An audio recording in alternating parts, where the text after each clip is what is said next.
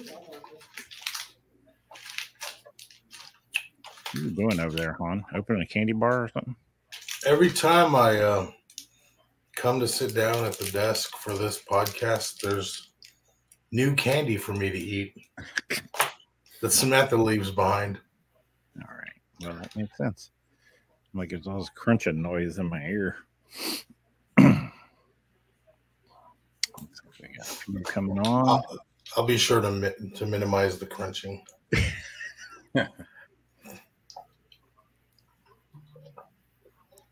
Are you going to be at Jacksonville, Dave? I'm hoping to. I've been in every one, so I'm hoping to. I don't know yet. Me and Tone have talked about it, so I'm not sure yet. The spring is the absolute worst time for me to travel because it's when I do the most things here. Well, yeah, the weather's getting better. Yeah. Virginia ticket. I love landscaping, so for me, it's like that's my one, window of opportunity to do what I like to do. So. Yep. Mm-hmm. All right, we got a few people on. Let's get this. Warning: if you're faint of heart or easily offended, this show is not for you. I don't give a damn about what you saying, bitch, you in the way. Closed case, my nigga beat the charges like yesterday. In your face, I'ma go hard and make sure you see the cake. Keep the pace, ain't no one fucking with me, this not a race. Doing the shit that I want, I'm never gonna stop, I'm never gonna give in. Making my way to the top, I told you to ride, I told you to get in. Now you can't eat out my pot, it's filled to the top, and I'm about to dig in. You say I was doing you wrong. Hello, and welcome to the Go Rogue Podcast. I'm Roger Stout. This is Hans Berquist, and this evening we're joined by Dave Wilson. Let me shut my messages off. The founder of Razor's Edge American Bullies. Welcome to the show. Thank you. Hey, let me start out by apologizing to you all and your viewers for last week and the miscommunication there on my part. So I know I was supposed to be on Wednesday and I thought it was Thursday. So, I apologize for that to everybody who thought I was going to be on that night. No big deal. That's in the past. We figured there was a mix-up, so yeah, no big deal at all. So not too long ago, we had talked on the phone a little bit, and we kind of got into a subject of breeding, and it turned into a conversation that I felt like would be a good conversation for us to bring to the podcast and kind of share information with people.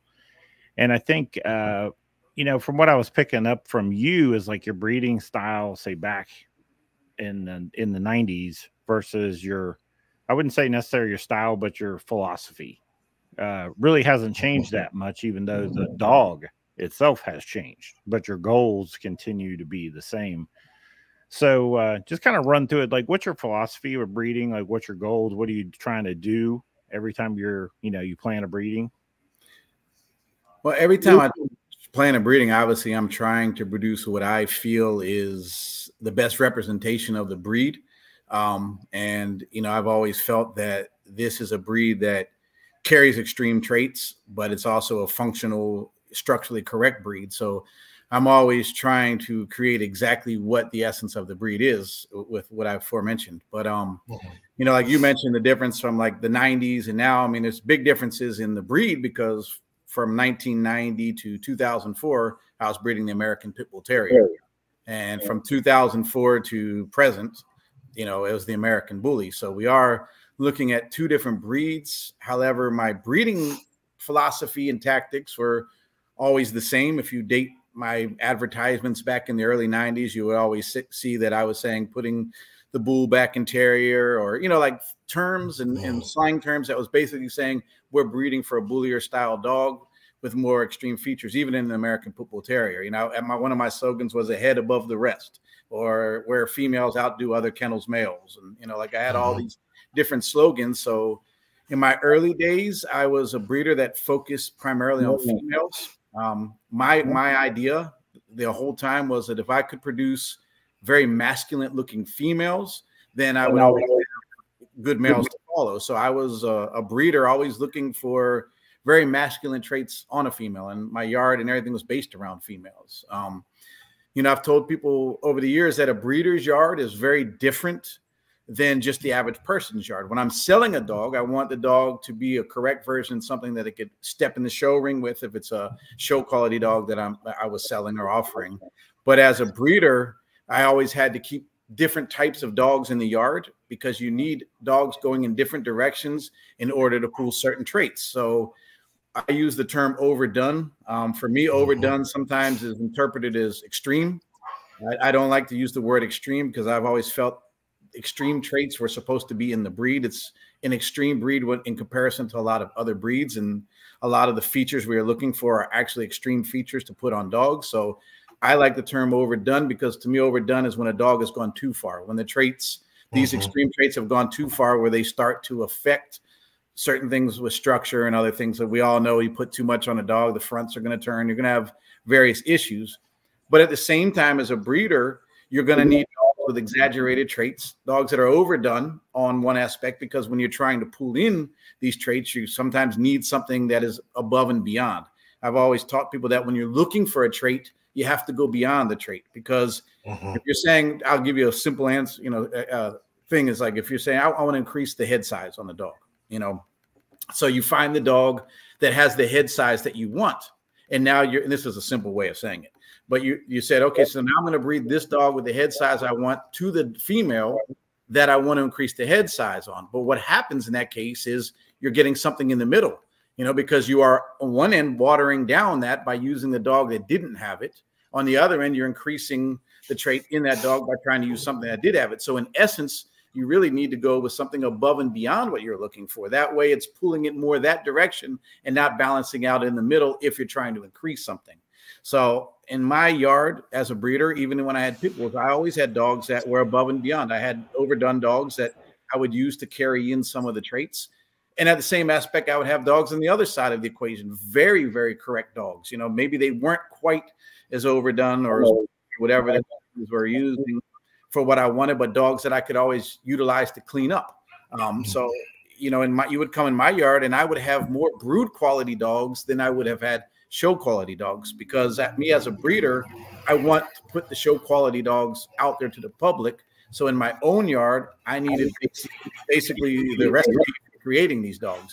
So I was always a breeder that had more brood quality dogs in my yard, and brood can go both ways. It can go overdone and it can go the other way where it's not carrying quite enough of what you were looking for, whether it's mass, head, whatever that trait is, So, and that's, my philosophy of breeding has been that way the whole time. Breeder, I need to on both ends of the equation. And at the same time, I'm always pushing the boundaries. When we as the American Bully Breeders began, we were all pushing the boundaries. And, anybody that says contrary is lying, because every popular dog throughout history has always been that dog that kind of pushed the boundaries of the extremities, So I've always been a breeder that pushes the boundaries. The breed was created by pushing the boundaries. We were trying to create something with as much mass, head, bone, muscles that we could have without affecting structure, without affecting mobility, without affecting functionality. So that's really the essence of how the breed was created. Right. Yeah, and that because you had mentioned, we're talking, and you had mentioned using Oscar, and a lot of people were like, "Why in the hell did he do that?" So I think that it made that obvious that kind of, for some reason, that concept of using a dog as a tool kind of escapes people. Like they have to use the show dog, even though the show dog's not necessarily going to add enough to, they're not going to add enough of what they need. Yeah, that's true. And Oscar, I mean, Brian, he will say the same thing. He's an overdone dog. He's not a show dog. He's overdone. And I chose a female that was very strong in certain structural traits that he went overboard with. I actually chose a female that wasn't even too slight in bone or anything like that, because I don't think that's necessarily the bone that's too much. It's some other things that are outside of what a show dog is. So, but I chose a dog that I knew I could pull in the extremities that I wanted, and had a female that would still pass on dogs that were going to be correct and standard and functionality and movement. And as you can see, I mean, I would say out of that litter of 8, 6 of them are show quality dogs. One of them is overdone, and one of them is just, to me, just wasn't what just was a mediocre. But out of 6 out of 8, what I wanted is a pretty good ratio. It worked out the way I wanted. That dog you just put up, that dog is that photo is 5 months old. He's in Russia right now. Just really started his show career. I mean, he's a good-looking dog right there. You know, that's awesome. Yeah. And then beautiful. There's a female out of the same breeding, 4 months in that video right there. You know, I mean, you can see her front is good, nice and straight. I mean, these are very conformationally correct dogs, you know. But again, that's the style of breeding I do so that I can create. There's a male. I don't know if that's the male or female. It's the male. Another male from the litter at 4.5 months, I believe. So this is what I was aiming to do. I was aiming to create dogs that are going to be able to enter the show ring and be correct to the standard, but, you know, obviously carry a unique look to it that I felt is, you know, the look that I like, which is within the standard as well. And, you know, that's the type of breeding I did. And you see I mean, I don't care really what people say. You can see the outcome of what it is. And it's the practice I've been using since the beginning of time. So in both breeds, you know. Now it seems to be that, you know, I don't know when this happened. Because, you know, I mean, realistically, I haven't been in the breed long enough to have experience back in the days to know. But, you know, your philosophy, and is kind of the same philosophy as I have, is, you know, we're going to use tools, and we understand that when we look at a dog, if it's overdone or if it's an extreme dog, it has value. If it's potentially a slightly underdog done dog, it has value. But there are a portion of people in the community that don't feel that way. And of course, you know, there's always the next dog that comes out drama. They're going to find something wrong with it and try to tear the dog down. When do you think, now, was it always that way? Was it always like there was a separation of like only a few people felt like, you know, these extreme dogs were tools and other people didn't? Or where did we deviate from that plane? You know, that's hard to say because you get tools on both ends of the equation. And, you know, history shows that the dogs that tend to push the boundaries, the dogs that tend to be a little more excessive, were always the dogs that people would spend more money for.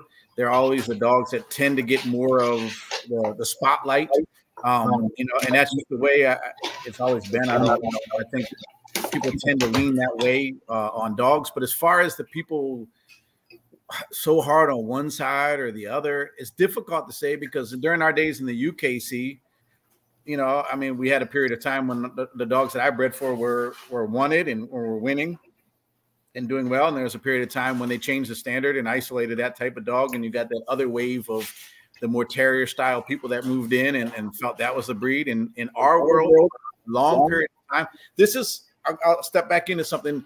In the early days of ABKC, the early days of the American Bully, and I say early days, I mean more 2004 to 2008, 2009, most of the dogs that were being created and most of the dogs at these shows were not the ring dogs. There were very few dogs in the ring during this period of time. If you would go to some of the bigger shows back in the day, I'll use Bully Palooza was a great one to use as an example. That was in Atlanta. Chaz threw that show every year, and it was an ABKC show. But if you went to the event, I would say 80% of the dogs at the show weren't ring dogs. People came to see the dogs in the booths and see what other breeders had. See the American Bully. Most of the rings were filled with average 30 dogs. You know, that was most of your ring exposure during that time. Even at a mega event like that, you weren't having a big ring turnout. So I think something along the way when the breed really got more popular in the ring and outside of just the booths and all of that is when people started to become very critical, and you got a lot of different ideas and things coming in and interpretations of a standard and things like that. So I think that world became more divided when the show side of that world picked up and became the main focus overall, which is nothing wrong with that. I mean, the show side really should be the main focus. And to be honest with you, the best dogs should be the show dogs. But I think there's a lot of people that have missed the essence of what the American Bully is. And the American Bully, again, is a dog of extreme traits. I mean, all of us are breeding. Nobody's not breeding to get, a nice size head on your dog. Nobody's breeding to not have exaggerated muscularity and right. bone. Nobody's breeding to not have those things. Right. Have those traits, but have those traits on a dog that is still functional, that the mobility is still correct to the standard, that the structure is still correct to the standard. So it's just a fine line that people argue over because sometimes they're using the terms wrong. Sometimes they're saying extreme and they're using that term to mean something that is overdone and beyond acceptable or what's acceptable within the standard. So for me, it's difficult to say when that happened and why that happened, but because once the ring became more popular, that is when everybody's eyes started to focus more on it. And sometimes it's easier, well, all times, it's easier to produce a dog that doesn't have any of the issues with mobility, structure, and all those things, that is lighter in substance, lighter in bone. It's very easy to produce that style dog. It's very difficult to produce a dog that's carrying these traits, but still doesn't affect the other things that I mentioned. So to breed the true American Bully is actually a difficult task. It's not an easy task because we're asking for a breed that is carrying all these traits of mass, bone, substance, whatever way you want to word it, but still be correct to mobility, structure, function. So we're actually asking for a very difficult breed to create in its essence of exactly what we're looking for. Right. And the sample size, even 20 years later, of dogs that kind of fit that description is still pretty small, overall. We have like 1 million dogs registered now, and then in reality, how many do we see in the ring that we say very closely or close to perfect fit that picture? The numbers are fairly low. I mean, look at it like this. The dogs that actually fit those dogs end up being the top winners all the way through. They're the top 10 #1 dogs, nationals winners. It's very easy to see those dogs because those dogs, when you finally do it right, they achieve the top level of competition that you can achieve. Right. When do you think we've created the consistent American Bully? When do you think that'll be? It's difficult. And the reason this is difficult, number one, is because of what I said. It's a difficult breed to do correctly. Number two, you have the element of social media where many people will spend a ton of money on a dog that goes beyond that or isn't correct for that. So you have that element that's always fighting against it because you have a lot of people that are going to say, why am I trying to go so hard to breed something so perfect and correct to the standard when I can sell this dog for X amount of money on social media because he's got this? It's like the time frame of when the consistency will be there with the breed is very difficult. I mean, you have a lot of other elements. Like I said, unfortunately, on social media, you can sell anything, and the more extreme it tends to be, the more profitable in many ways. So that's one element fighting against the consistency. You have other elements of all these other registries popping up that have their own versions and their own standards and, their own things. So then that takes away from the consistency. So it's a very difficult thing to say. And I mean, eventually you will have breeders that breed consistently for that. And you will see those breeders excelling in competition. When that's going to be the case, I don't know. I mean, we've all been to dog shows and we do see the progress. I mean, people can say whatever they want to say, but if you look at the show ring 10 years ago, 5 years ago, and today, you're seeing more and more dogs starting to have the consistency of what we're saying.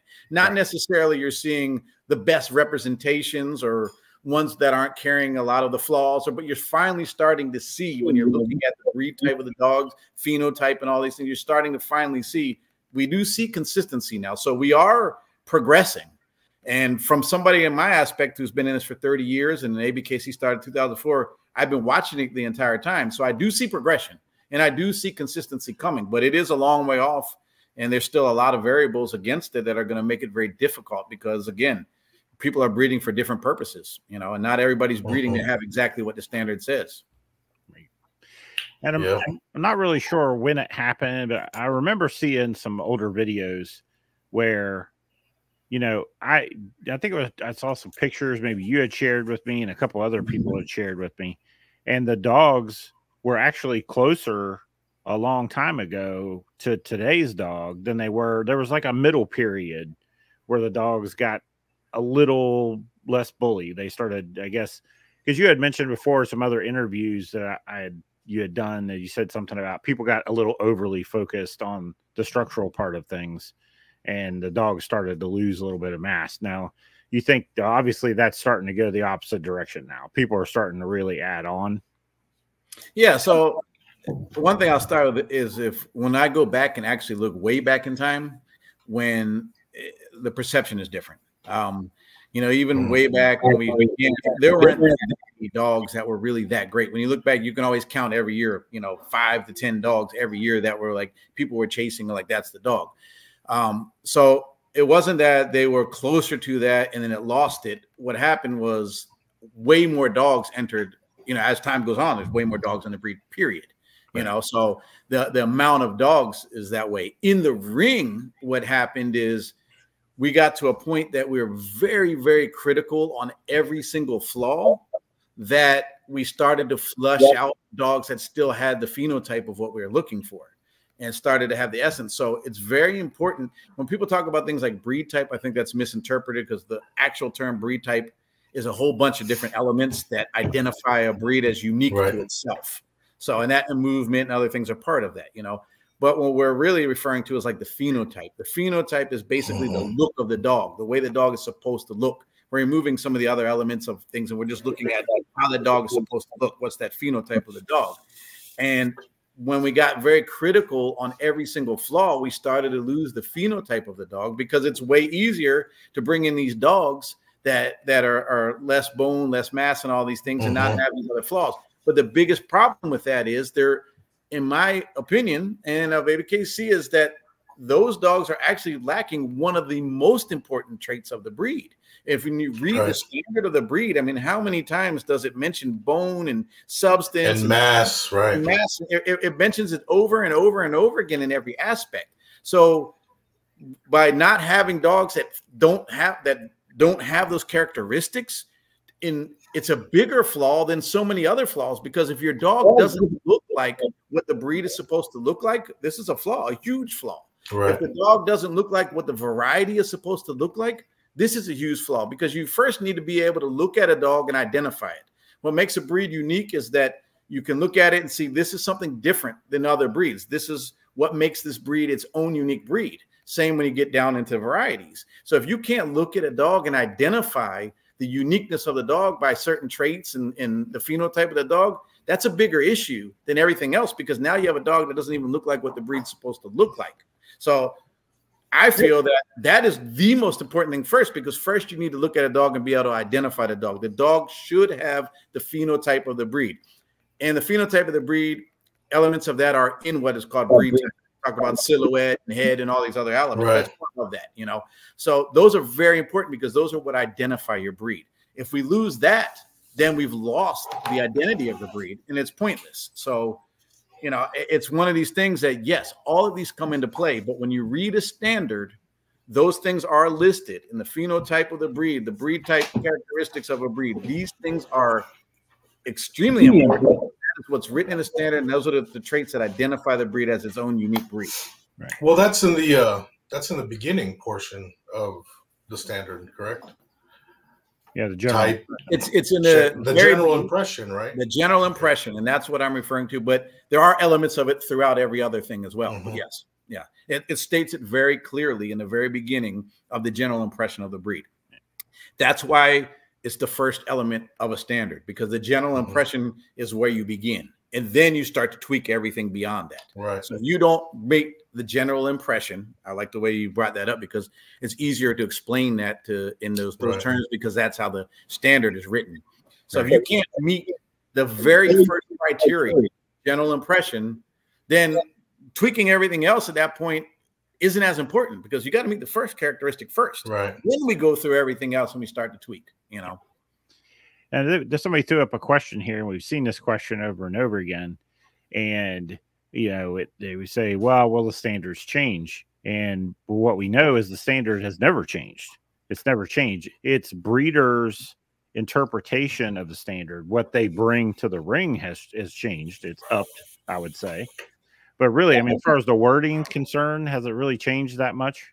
No. I mean, if you really read it from day one till now, I mean, other than prior to adding the varieties, once the varieties were added in 2006, I believe, I don't even know what year, so don't quote me on any of this stuff, but it never changed. And there was only one amendment to the standard, one revision, of the standard, and that was in 2017, 18, somewhere around there. And at that point, all that really did was take the extreme class and say, hey, you know what? We've been saying this whole time that this breed should have these traits. We don't need a class that has traits that the other variety should have, but allows for things that it shouldn't have. So there's no point in that. Just roll that into Pocket, Standard, and Excel, because they should have had these traits anyway. And all the other stuff that was there, we shouldn't have anyway. So it was more like eliminating the negative side of that and rolling in all the attributes that the breed should have had. So really that was the only revision. And if you read everything else, it's all we really did was add more flaws, add more DQs. So basically when you start something in the very beginning, see, creating a breed goes through a process. And when you start it, you're bringing in brood stock. So when you bring in brood stock, you have a standard. It's a general standard of the breed. Generations later, when it's not about brood stock anymore, when it's about breeding the breed to itself, at that point, that's when you need to tighten your standard. You need to get stricter on things. You need to make more things, more flaws, more DQs, all of things. You need to tighten your standard to a stricter type of standard. So in essence, the standard hasn't changed. It's just gotten stricter, if you really want to look at it. Yeah, for sure. And then we're going to roll back on one of those things that you had mentioned. But so the reality of it is, you know, the standard says the dog should have a blocky head, should have, muzzle should be 1/3 the total length of the head, you know, the stop and all this stuff, right? So every breeder and every generation starts to bigger, blockier head, more defined stop, shorter muzzle, you know. So it's not that the dogs of 7 years ago didn't fit, you know, somehow it just changed. It hasn't. It's just the breeders are bringing more of what the standard is calling for to the ring. Yeah, and the traits that the standards calls for are way more easily accessible than they were back then. Absolutely. And that's the biggest difference. Back then, you had to search for a lot of these things. Now it's there, you know, and now the breed has a pretty unique identity. Back in those early days, there's not many people that can accurately speak on that because they weren't really there. But back in the earlier days, when you really looked at the breed, we were looking at more of a separation of bloodlines, you know, like your standards and your XLs actually were more of the Gotti and the butthead dogs. You know, when you got into your other part of your standards and your pockets, then you're still looking more of the Razor's Edge style dog. So there was a very big difference back in those days, and it was more a separation of the bloodlines. The breed hadn't blend together yet and brought all these traits that made it super unique to itself like we have today. Now everything's blended together, and there's been generations of breeding and you know, of like dogs. So now all these traits are more accessible, you know, and the consistency of the look is more unique now, and it's more available now. And do you think over the years there's been many popular dogs, right? And we get they kind of get that what they call the popular sire syndrome, where lots of breeders use the same sire. It really gets a lot of that stud's blood into the breeding stock. That you think that is kind of helped push the dogs? Like you got a particular dogs that were popular and they brought particular traits, and then that really kind of pushed the breed forward. That always happens, never to the level of Dax. Right. I mean, it's what it is, like or dislike Dax. The influence of certain studs and the popularity of certain studs always adds to the look of the breed to some degree. You know, it's all within the standard, obviously, but it's, you know, to some degree. And I mean, Dax is your perfect representation of that. I mean, that dog was probably the most influential dog in the American Bully breed. Not necessarily all great, not necessarily all bad, but influential is in the fact of it started to take on a look more of that particular style of dog. Right. And that happens every generation. It's just that one particular dog, and it was probably the most influential of all times for the example of what you're asking. But yeah, it happens all the time. You always get a dog that's popular and everybody chases this dog.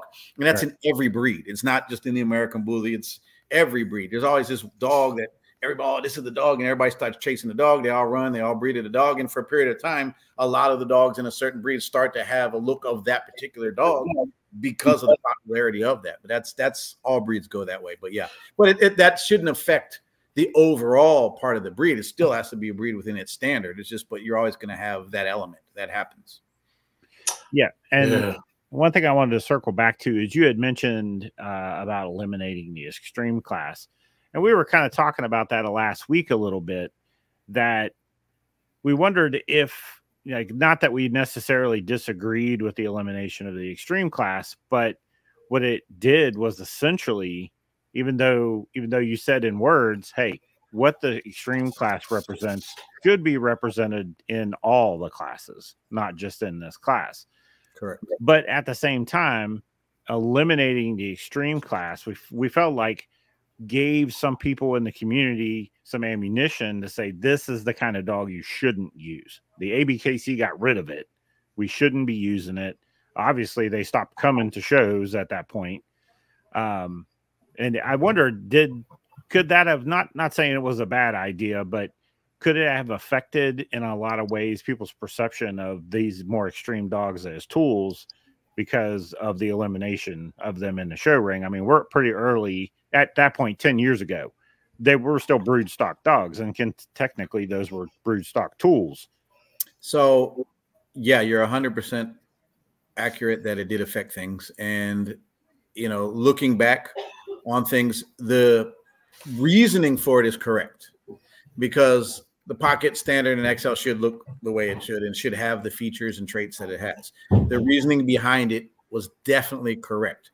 The timing behind it, I feel now looking back, was probably premature, because we do not have enough dogs at that moment in time to do that. At the same time, like I said, we're building a breed, and breeds take, you'll have people out there preaching that the breed is done and why we still have this or why we still have that. But the bottom line, that is so inaccurate. That's actually somebody that doesn't understand how many dogs it takes in a gene pool to suffice or to carry a breed into the future, to have a breed that is still able to be around 100 years from now. You know, so if you eliminate too many things and you close the stud books and eliminate things in the stud books too soon, it can be detrimental in the future. You know, so you have to take your time with the breed. To create a breed, it's 70 to 100 years before all of these things actually come into play. And every breed in history will tell you the same thing. I mean, I give the example all the time. The American Staffordshire Terrier came from the American Pit Bull Terrier, certain strands, expert, ruffian, a few different strands, but they created it from those strains. And it still took them 70 years to develop a new breed off of one single breed that didn't have that many changes in it. So, and that's just an easy one to use. Most breeds take 100 years or more. So you got to be careful on eliminating too much or saying that, you know, that's like the classic. In my opinion, the classic has to be there. You have to have that, because if we remove that element, the breed won't sustain itself 100 years from now. The breed won't sustain itself 50 years from now. We need that element in the breed right now. We have to have that. And in order to have it, you should also offer competition for it. That's why we have it. And the same thing goes to the extreme. Yeah, I do feel now, looking back, that the concept was correct. The timing probably was premature. And, you know, I think if I could have redone it, the idea would have been we should have taken the extreme standard and made more revisions to it to pull out all the flaws and say, okay, you can have these dogs, but the standard is saying you shouldn't have this, you know, the issues with the, you know, that. Yeah. So, I mean, it is something that we as ABKC in the community have tossed around and thought about. Do we bring it back? Do we bring it back and fit it back within the guidelines that it should be, but bring it back in a way that is still conformationally correct for what the breed should be, but emphasizing more on these traits? Or do we stick to the guns and say, we did it, we need to start seeing breeders breeding more and more and more towards it? It's very difficult, because what's happening is so many people go the other way. They're like, why am I doing it? There's no point. I can go over here and show this dog. I can sell my dog on you know, social media. I can do all these things. So, you know, why am I going to try to create this really flawless, is the right term? And I've heard people say there's no such thing as a flawless dog. That's completely inaccurate. There's no such thing as a perfect dog, because that's an opinion, perception. Flawless are just things on a standard. You can make a flawless dog. I mean, there's plenty of flawless dogs in the world. So, but, you know, looking back on that, I mean, it's something that you have to look at and say, you know, should we bring it back? Should we bring it back in a way that fits within the criteria of everything else we have, and give it more time to have to have its place in the breed, just like the Classic has its place in the breed? Right. Or did we make a decision that we need to say, you know what, maybe it was premature, but we got to go? It's hard. It's hard to know what is right in these elements, because you are seeing it. I mean, you are seeing dogs now that have it. You have a dog yourself. We've talked about your dog many times, and I don't know if you want me to speak on your dog or not. So that's go ahead. Yeah, you're fine. So when you look at your own dog, you know what's wrong with your dog and what's not wrong with your dog, right? So when I look at your dog, when you're looking at phenotype and the look of the dog, that's what it's calling for. There's no way you can take your dog and look at that dog and say that's not what the standard is describing. Now, when you get into every aspect of it, like I said, once you get past general impression, and then you start to get into every other element, finding the flaws, then you're going to start picking out flaws with your dog and say, okay, it's here. And some of these things may be too severe, may not be too severe for the ring, for a judge. You know, it's hard to determine, is this too severe of a flaw? Because let's be quite honest, 90% of what we're seeing in the ring has flaws or more, has flaws. And so we aren't dealing with a breed where the majority of the breed is flawless. Not even, not even a percentage, we're talking a very small percent, and even we're still way too early in that. I'm sure we can all pick out flaws on almost every dog out there in the ring right now. Absolutely. But it's difficult because, your dog, in my opinion, obviously is the stack off king. I mean, he's won every stack off, you can't deny that. And even in the ring, he's a title dog that's achieved the grand champion title. So when you're looking at your dog, he has the phenotype of what we're talking about, but there's other things with the dog that are still considered flaws. And some are going to consider that too much of a flaw to award. And some are going to say, hey, you know what, it's so much better with everything else that we should be overlooking this. And that's a very hard thing, because until you have dogs in the ring that all fit the general impression and then all go down the line and don't have any of at least the severe flaws and all these other things, then it's very easy to say at that point, no for this or no for that. But when you're looking in an imperfect situation, it's very difficult to figure out what can we push forward and what can't we push forward, Right. And it's hard because the standard doesn't say you can't award a dog with flaws. It's saying it should be this. And ideally, it should be a flawless dog. Ideally, it should fit general impression and then none of the flaws, and that's what the breed should be. But obviously, we all know, we're all honest, regardless of what people believe. We all have to be quite honest. When you look in the ring, you're not seeing general impression and then all the way down, not carrying any flaws. We're not seeing that. No. So, it's a thing. So back to what you were saying. Because as you've seen, many of the dogs that are of the extreme variety or the style, phenotype, however you want to word it, are not going in the ring, and they've moved on to either another ring where they're accepted, or, and like I said before, that hurts because it just separates everything and you'll never have consistency that way. Or they've just stepped back and they're just like, I'm not bringing this here. I'm not bringing this here. So what is the right answer? The right answer, I think for ABKC, what we're doing this year, this is a new topic that nobody's discussed yet. Tone was the first to talk about it. We are definitely going to bring back the fun show elements for these extreme style dogs that are ABKC registered, of course. Yeah. But we're going to give a bigger spotlight to that so people can start to see these dogs. At the very least, you can see what's available out there to bring in traits that you need in your dogs, So we are at least that point in time where we're saying, you know what, we are going to bring this element back for the extreme and the fun show, so that, because it is part of our breed, regardless. It's a registered, ABKC American Bully, that is carrying, and a lot of them carry the phenotype of what we're looking for, but are probably too flawed up in other areas where maybe they're not a show dog, Right. So, I mean, but at the end of the day, you have people that are coming to a show, and let's look at it two different ways. One, we're going to talk outside the show ring, right? There is, without doubt, I could name 10 dogs and bring up pictures, and these are the dogs people want. This is what they want. This is what they want. They want to buy puppies off of that. This is what they want, period. Then you got the show side of things, right? Where there's a little more demand for there's a little outside the ring. Maybe there's a little less demand for that correctness, right? But inside the ring. So really what happens is the community creates a dog, and then somebody that shows dogs says, you know what, I really like how that dog looks, but I need to fix what's wrong with it so I can bring it to the ring.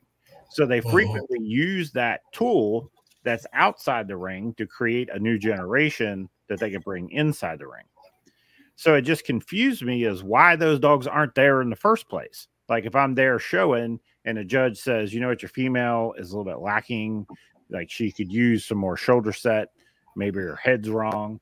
Those tools, those breed stock tools, should be there at the show for you to find. You shouldn't have to go to the internet. The dogs are there. You can go over and see that extreme dog in his booth and say, okay, well, this dog is extreme dog. He has an amazing rear, and my female is really lacking in a rear. So you can see that dog. He may not be a good fit for the show ring per se, but at least he's there for people to see and consider using. And see, that is where a lot of these terms blend together, because people use the term show, they use the term thing. Conformation ring, that part of a show, is for the dogs that should be conformationally correct to the standard. The show, the event, is a different thing, because as a host, you're having an event, and your event, you can offer other elements that bring in more of the breed for people to see the breed. So we're looking at two different things that should come together at an event. We can't really say in the conformation ring, we need a place for this, because if the standard doesn't call for this and it's not proper to the standard, then it's really a conformation dog, you know, because it's not complying with the conformation standard. And that's what a conformation show is.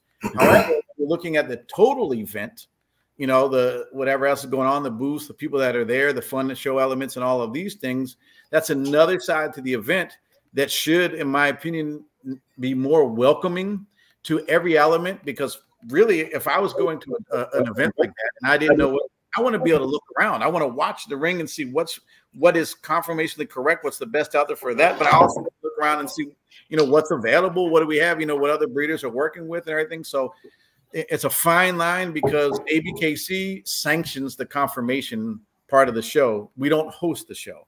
Right. The show hosts are host the show. So we as ABKC are taking a stand this year and saying, you know what, open your event up. We are going to allow you to go ahead and have other elements of your event that highlight within the ABKC registered breed. Right. You know, so we're pushing for that a little bit more, so that number one, you get more attendance at the show. Number two, you get more people that can come out and see the entire breed of, you know, different dogs that they can work with. And, you know, so we're trying our best to bring all that back together. We had that in the very beginning. We actually were founded that way. When we started ABKC, the event was a huge part of what we were doing. Like I told you before, Bully Palooza is an example.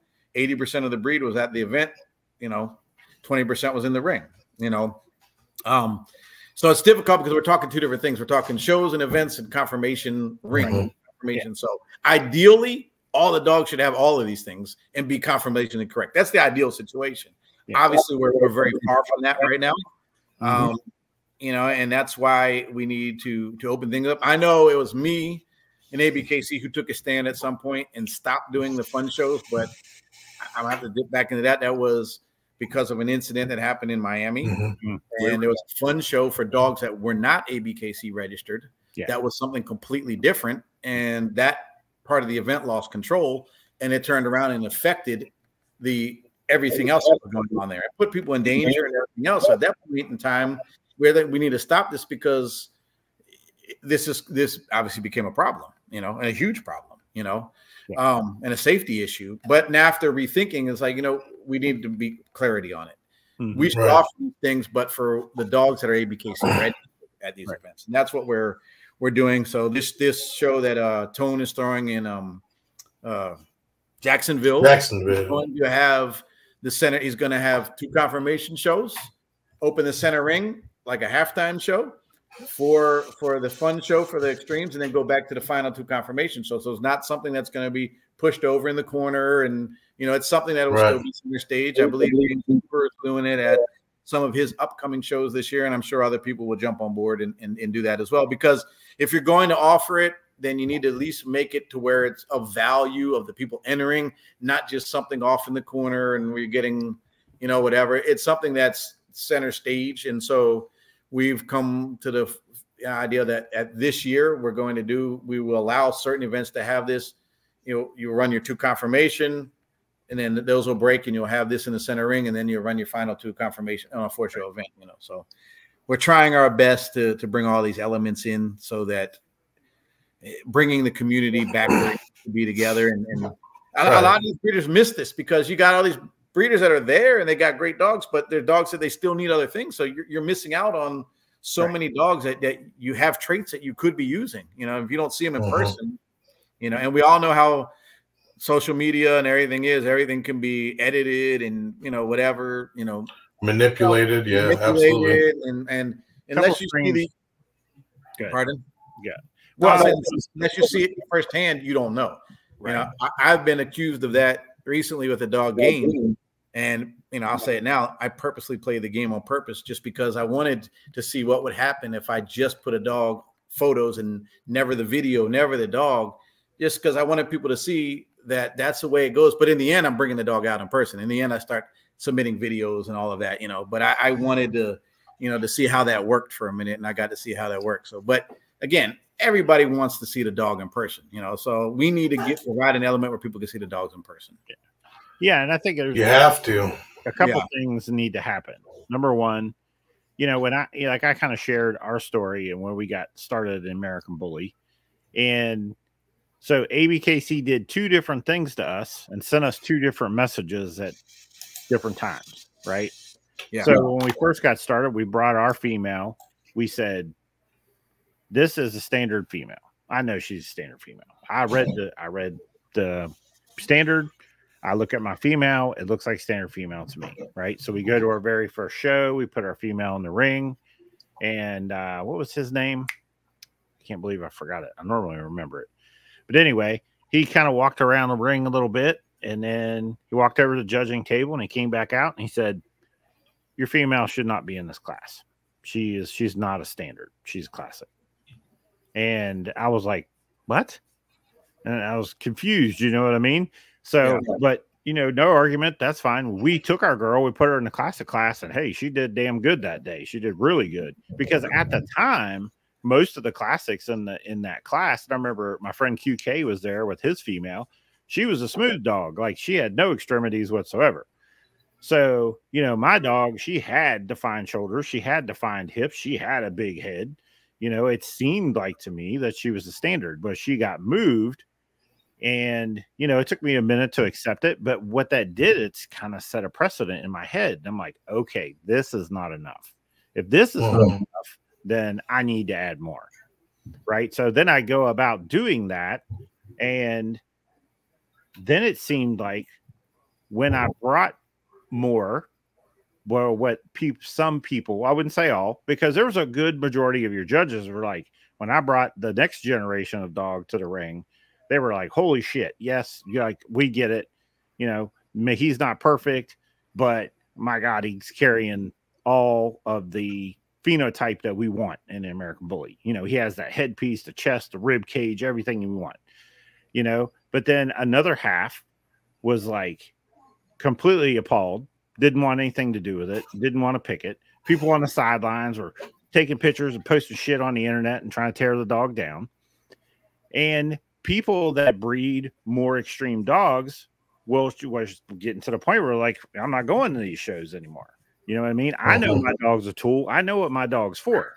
I'm well aware of what my dog is, but I'm not going to bring him there and be subject to being attacked on Facebook, you know, which essentially hurts that dog's reputation because people can't see, you know what I mean? So It's awesome that we're bringing them back, but at the same time, we need to make sure that the people that are there, like, start to understand, hey, this, you know, these dogs are tools. It's not, you know what I mean? And I get what you're saying. Like, don't put them in the show ring. I think that probably goes a long way, right? Because I think when a dog shows up in the confirmation ring and people have a disagreement of what that dog represents is when they get passionate about it. So maybe just bringing them back for, you know, like stack offs and things like that may may be the best way to do it. But for me, I feel like you have those dogs in the ring, right? And, you know, I'm not a dog that can't walk around the ring, obviously, right? But those dogs need to be represented, and people in the community need to understand their purpose. As much as a classic has a purpose, so does the extreme. But a classic can go there, and you don't see guys taking pictures of classics and coming home and like, look at these damn pit bulls they're putting in the ring. No, you've never seen that post. Unless it beats a dog with more type. Yeah, well, I've seen that. I've seen it. Here's where the catch-22 comes in, is that when you have a dog that stands out that much, that screaming phenotype, right, that's standing out that much, the catch-22 is the flaws are going to stand out even more because the dog itself is standing out even more. So when a dog walks in that is phenomenally impressive as far as phenotype, it's really standing out. All eyes are on it. And at the same time, all eyes are on it more critical because it looks different than most of the things out there. That's why I'll always refer back to, I use 3 dogs, for example. Let's go with Blue, Zero, and Samson, right? You have 3 dogs, very similar phenotypes, you know, with minimal flaws. So here you have these 3 dogs that when you look at the phenotype of these dogs, you're like, that's what we're talking about. These are American bullies, you know. Absolutely. And then you start to break down everything else, you know, and then there's very minimal things here and there. You know, they all have something, of course. Almost every dog right now has something, but they're minimal compared to everything else. These dogs make it all the way to the top, you know. But if you have one of those dogs out there and it's that much different than a lot of the other dogs in the ring, it's really going to stand out there. So then the things wrong with it also stand out. So it's very difficult to have a dog that is I don't know what the proper term is, but physically impressive phenotype. Yeah. It's just an unfortunate thing. The dog's standing out, period. So every element of that dog is going to stand up. And it's hard because really we're telling you that the best dog should be a dog that fits conformation all the way through. Many people look at that and say flaw, flaw, flaw, flaw, flaw, but they ignore the very first part, the general impression. Right. So, you know, and it's hard when you have dogs that you're like, this is what the general impression says. This is what it's supposed to look like. But man, we got this, we got this, we got this. How can we award that?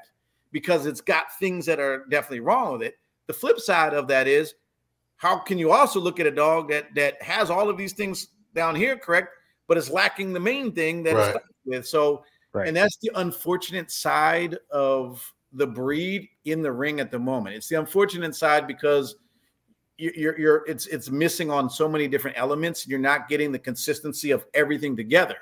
You know, there was one year at Nationals where I looked at the Grand Champion ring, and in the Grand Champion ring, I believe it was Blue was in there, Zero was in there, Samson was in there, Samson's brother was in there. And all of a sudden I'm looking like, this makes sense. This is finally, we've reached a level now where the Grand Champion class, and there are more dogs than that. Those are just the easy ones that people are going to know the names of. You know? Right. And I look back, I think 2 or 3 years ago, COVID might have pushed it one more year. But anyway, now look at how like this is where we finally are. We finally got it, but we're talking 5 or 6 dogs that fit the general impression exactly, and then had very minimal of the flaws all the way down.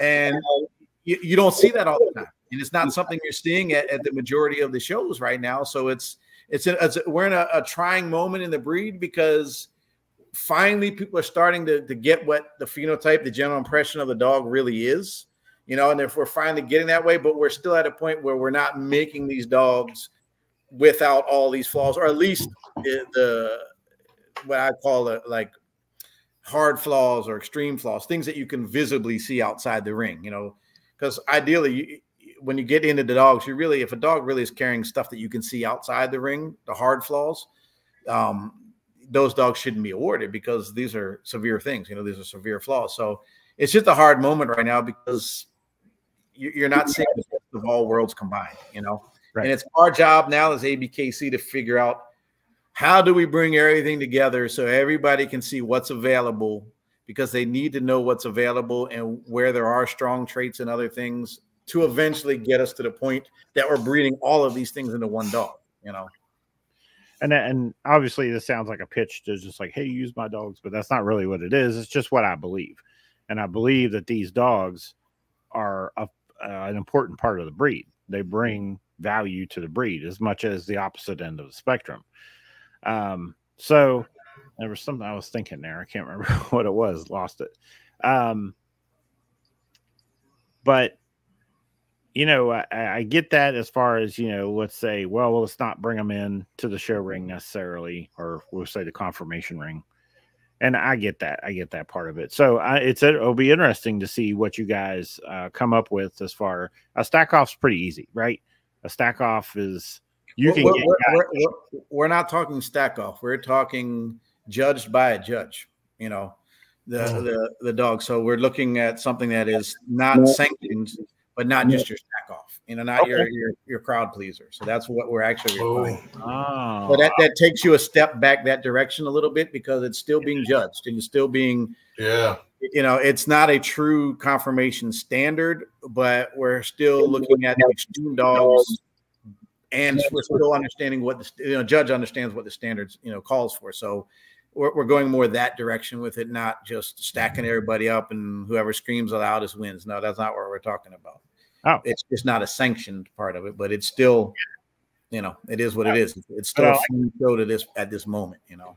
Yeah, and no, I think I love everything about that. I like it. Yeah, I think it's a great way to control it in a sense that moves the narrative to the direction of furthering the breed. Yeah. So will there be a scenario where the dog is like, they come out for that particular, well, I don't know what we want to call it. We still call it a stack off technically, but it's being judged. What, I mean, do we have a criteria? Do we say, okay, this is too much, we don't want this? Working on that as we speak. Working on that as we speak. Same kind of thing that we did. I mean, it's basically writing a standard, and it's basically having drawings and everything that back the standard to explain what we're looking for. So it's a process, and how we use it is going to depend on, you know, how things go in the future. Is it something that is brought back because it's needed to be brought back, or is it something that's utilized for an educational type of thing and opening up the breed to everybody? It's we're touching the waters of how we'll use it this year. Right. Okay. You know, and again, there's a lot of people out there, and there's a lot of narratives that are saying the breed is done and you shouldn't be doing this, or you shouldn't have the classic, and you shouldn't. I understand all those things, but we are the ABKC. We are the original registry for the breed. We are the registry that wrote the standards, that brought in the original brood stock, that have had the stud book since the beginning of time. It is our job as ABKC to preserve this breed for the future, to figure out ways so that the breed can become a complete, full, you know, prosperous breed. You know, and that's what we're supposed to do. So sometimes we have to go back to the drawing book and say, we need to do something else. We need something else because something is missing. And if we don't do this now, it's going to affect the future of the breed. So whether or not somebody agrees with these things in another registry, that's not my concern. My concern as ABKC is to preserve this breed for the future and all the elements of the breed.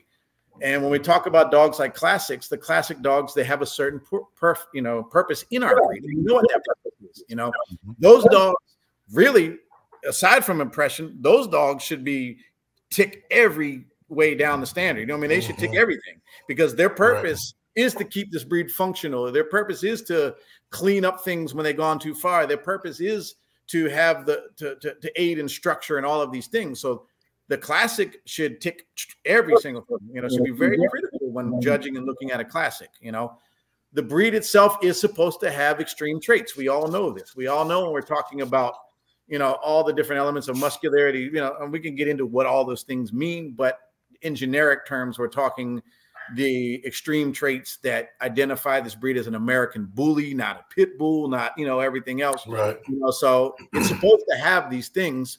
And when we're talking about dogs that many say extreme, I say some are overdone, however you want to word it.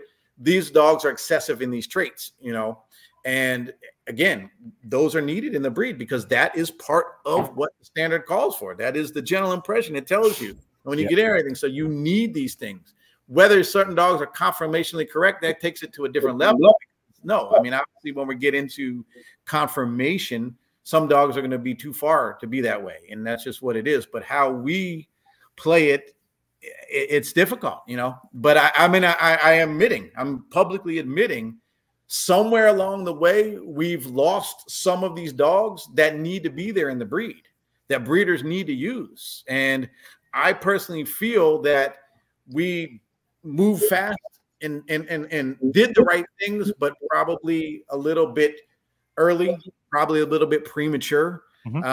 And we can see where that affects the breed. I mean, and where it affects events. I mean, it's obvious, you know. And then the other thing I think worth clarifying, because, you know, we see people like in the comments or like confirmation is key, and like it is, but you know, yes, but confirmation is first. Yeah, but they got to understand confirmation isn't just flaws. Confirmation is the entire standard, which starts with the general impression. Confirmation, you should tick everything. If you want to be realistic about it, the dog first should fit general impression exactly to what it says, and then it should carry any of the flaws that is stating all the way down, you know, and it should fit everything from that point on is just basically describing what the head should be, what the movement should be, what the rear should be, what the top line should be, all of these elements of breed type that, you know, it's just explaining them. But ideally your dog should hit everything, every part of that. And that's really what a conformationally correct dog is. Unfortunately, people think, oh, conformationally correct means that it's the dog with the least amount of flaws. General impression is the biggest thing to begin with. Then let's get into flaws. And yeah, ideally, it shouldn't have any of the flaws. Really, it really shouldn't, you know. But we're a long, long way away from that. Long way. And when you're looking at a classic to use in your program, and that's another thing I feel like people, when they say, oh, I'm going to use a classic, they're really going to look at a dog that moves really well, maybe has good turn to stifle, like good, you know, alignment as far as the way the dog moves, right? And they, for some reason, accept the fact that the dog doesn't have the headpiece, that, you know, there's a bunch of pieces. And I feel like, no, if you're going to look for a classic, it should still have what is essentially that description of the American Bully. This dog should have big cheeks and a good stop and all those things required to be an American Bully. But where it lacks is maybe mass and bone. Maybe it has a little bit. It's not that it lacks it. That's what its standard calls for. That's what its variety calls for. It's when you look at the drawings, it's pretty clear, you know, what it should look like. We're not talking about a terrier. We're not talking about a pit bull. The classic isn't. The ABKC has the pit bull class. We have the American Staffordshire Terrier class. We don't have a classic class for that type of dog. We have a classic class because it is part of the American Bully. It is, and a lot of people say, well, that's the classic class was created for the original dogs. Yes and no. It was created. The original dogs were what created the classic class. Yes, but no, it's there for its purpose, and we've already explained what its purpose is, and a lot of times it's used as a negative, you know, and it shouldn't be used as a negative. If you want a dog that fits the classic variety, that's accepted in the American Bully breed. That's accepted in the ABK. So there's nothing wrong with that. It's not a negative thing. I've seen beautiful classic dogs that, you know, in fact, I've seen one female, I can tell you, and I don't remember the guy's name, but it was actually related to my dog Demon, I think 3rd generation. But I would own that classic female because to me, that was like, she was gorgeous in every aspect. You know? There's nothing wrong with it. And a lot of times it's used a negative. Oh, your dog's being moved to classic because of this. Your dog's being moved to classic. You're not moving your dog to classic because it's not a caliber dog. You're moving the dog to classic because its phenotype is of the classic variety. That's why it's moved to classic, not because it's not a quality dog. If it's not a quality dog, it's not a quality dog no matter where you put it, you know? Yeah, and I think you know, I've seen probably in 23 was probably a year that I really noticed the most was dogs that were in the classic class that still had the, you know, physical characteristics of an American Bully. You know, there were dogs that didn't really reflect a more terrible look. It is an American Bully. That's why I'm there. Yeah. So and it is a needed class. I mean, argue all day long, but the arguments against it obviously aren't understanding the future and the preservation of a breed. And, it's needed in the gene pool, especially at this moment, Right. Now, the other thing we had talked about, I remember when we talked on the phone, we had mentioned something about, there was a subject about watering down. And when you use a dog on, let's say, the more extreme side of things, your goal is not to necessarily water down that dog, but actually get his traits, not water them down to your female's level. And key in it is that your female is close to what the standard calls for, right? And you're just trying to add to her, but you have so it would be a phenotype mismatch, in my opinion, to take a dog from maybe necessarily, I don't know, on the extreme end of classic and take it to the extreme end of the extreme dog. You know what I mean? Like the result of that wouldn't be very consistent. No, and I explained that one earlier. I think when I was talking about how I explain breeding and how I do breeding. And yes, when you're trying to bring in a trait that your dog is lacking, you want to try to find a more exaggerated version of that, because what's going to happen is it's going to water down. That is what's going to happen. That's why I use the very generic example of head size. Right. Just because it's like, this is the head size I want. My female doesn't have it. If you're breeding that female to the head size you want, you're probably going to get things in the middle, because that's how it tends to be. Right. The majority of it's not going to go this way and be exactly this head size, because your dog is lacking it, so you're watering it down. So if that's what you're trying to do, you're trying to increase the head size, then you need to go beyond your goal, because that's how you're going to balance it out and right. Looking for very, like the example of the breeding I did, the Oscar breeding. I used a dog that was beyond what I was looking to produce, but I wanted those traits to come in, so I did it the way that I felt it would work, and it did. I mean, it's people can argue it all day long, but the proof is in the pudding right there. You can look at 6 of 8 dogs turned out exactly the way I wanted them to, and they weren't to the level of what Oscar is. They're not Oscars, and nothing wrong with Oscar. Oscar is what he is, but that's how you have to look at breeding. Because in essence, when you're trying to add something, if you're going with finding something that has exactly what you want, you're still watering it down, because obviously you're trying to put that onto your dog, Right. So, yeah. No, and I think that's a good thing. I think this is a message that the community really needs to hear, because I think they got away from the focus on pushing toward that extreme. The dog disappeared, and they just honed in more on maybe structural, and they said, okay, we're going to use this dog or this dog, and that with that dog being out of the picture, I think it really hurt the breed. So I think this is great. This is great news to hear. Well, let's say somebody said confirmation is key, right? Yeah. Key or king, I don't know which word they use. I think it was key. Key. That is 100% accurate statement. Confirmation is key. Confirmationally correct is breeding the ideal dog to the standard. That's what that means. Confirmation is the ideal dog. If you take a standard top to bottom and you check every single box, ideally, that's what the breed should be. So confirmation is key, but saying this part of this is more than this part of this is inaccurate. Right. You cannot say that. You can't say we're going to sacrifice the general impression of the breed, the phenotype of the breed, because we want to make sure our dogs don't have these other flaws. Well, you're wrong. What you should be doing is all of those things. You should never sacrifice the general impression, because that's what gives your dog the unique identity of its breed and its variety. And at the same time, you should still always focus on the traits that are the correct traits, not the incorrect traits. So when people say confirmation is key, yes, it's 100% true statement, but understand what you're saying. Don't just say we don't want these flaws, because not having the number one thing is a huge flaw. So it has to begin and follow everything else. Confirmation is 100% key, provided that you're striving for every part of what standard calls for. When we're talking about breeding, it's a little bit different, because breeding is different. Breeding doesn't necessarily mean confirmation. Breeding should be we're breeding to get the confirmation. Right. Confirmation. We're breeding for that. So when we're talking about breeding, I don't want people to misunderstand me, but we're talking about breeding as a breeder. I am a breeder. So for me to talk, sometimes you're hearing Dave Wilson, a breeder. Sometimes you'll hearing Dave Wilson, ABKC president. It's two different entities here.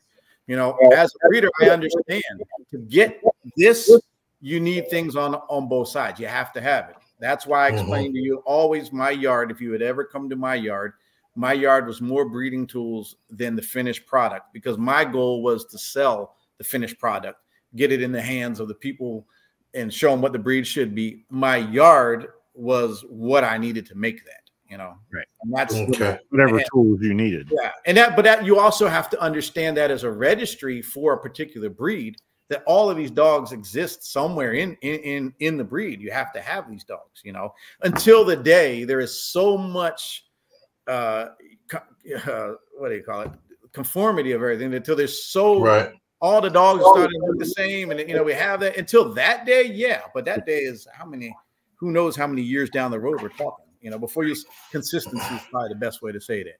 Until the breed is so consistent that 90% of what you're doing is hitting because it's that consistent, then that's a different story. But that's almost no breed is ever that way anyway, to be truthful. But you know, that's, you know, maybe shepherds and not even that breed. But anyway, you know, certain breeds that have been around for hundreds of years, you might have the consistency, you know.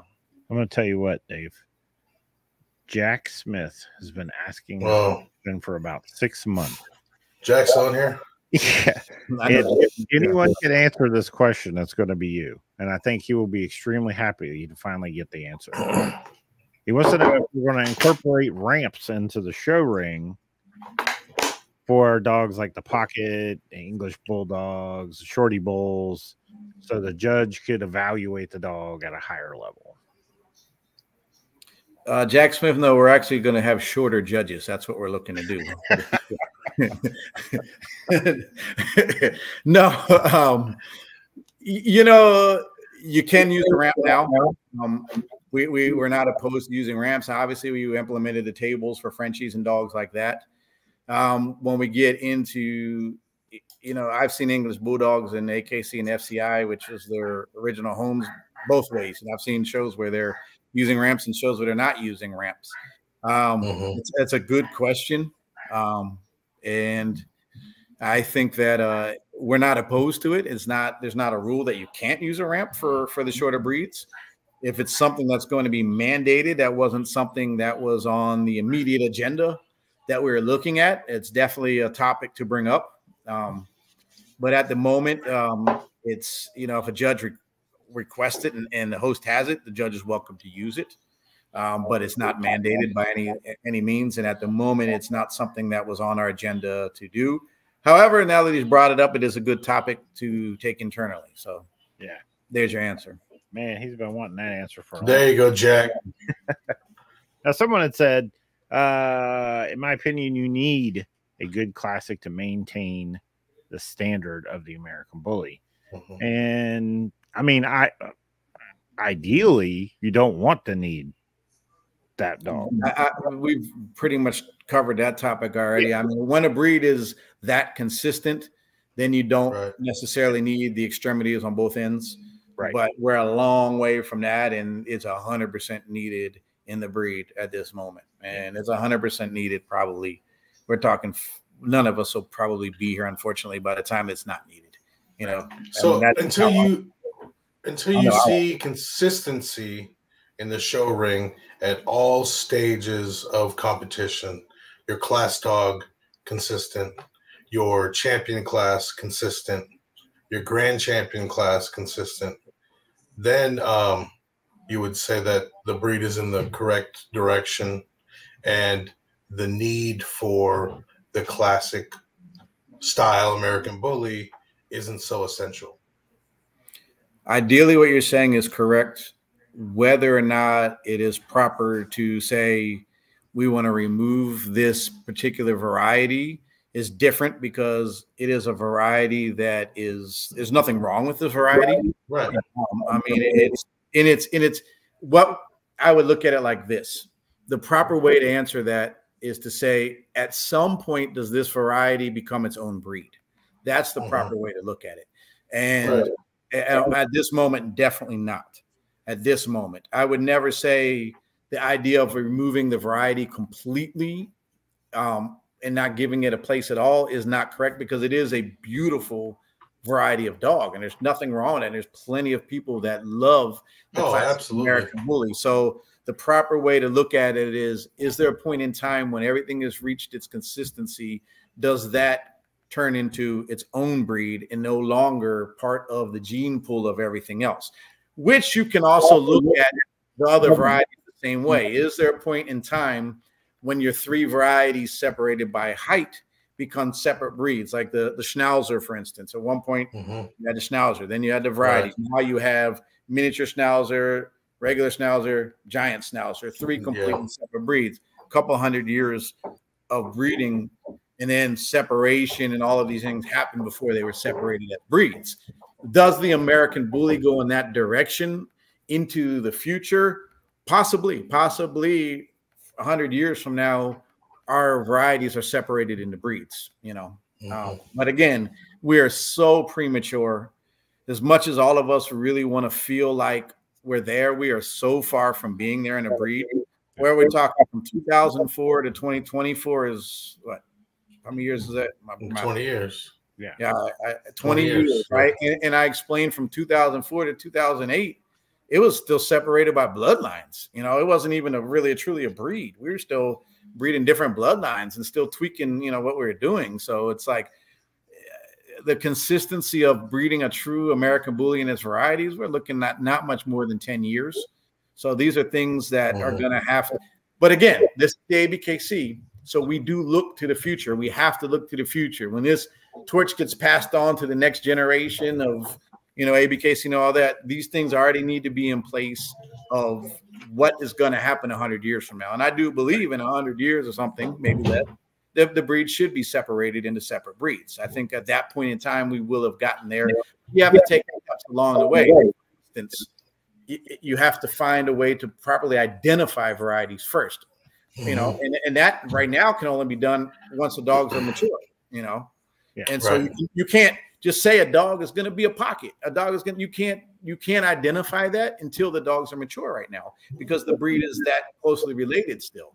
And the only way you're going to be able to do that is at some point put a gap between the varieties, saying, you know, that the pockets are 3 inches below the standard. You know what I mean? There's a 3-inch gap in between pocket and standard, a 3-inch gap between standard and XL. And what happens is now you're eliminating a bunch of dogs in this 3-inch gap that have nowhere to go. But that is a necessary, if you're going to separate as breeds, that's the first stage that you have to do. You have to first create more distance between the varieties. And then at that point, then it moves into the registration side of pockets can only be bred to pockets. You know, then this can only be bred to this. But even before that, they have to first be identified on their pedigree. So it's like, it's a long process, and it's not something that can happen right away. People are like, well, can't we, you know, register our dog as our variety now? Well, you could possibly do that after a year of age, but it's still not enough to separate that variety as far as the breeding and the genetic wise. So, you know, these are all future things that I've thought about, and internally in the ABKC we've thought about. And again, that's what makes our registry different, because not only did we create it and founded it, but we have to figure out where it's going to go for the future, you know. Exactly. And these are long down the road things, but yeah, the classic one day, in my opinion, probably should be, you know, but not 10 years from now, you know, and not eliminate it. No. No, I totally agree.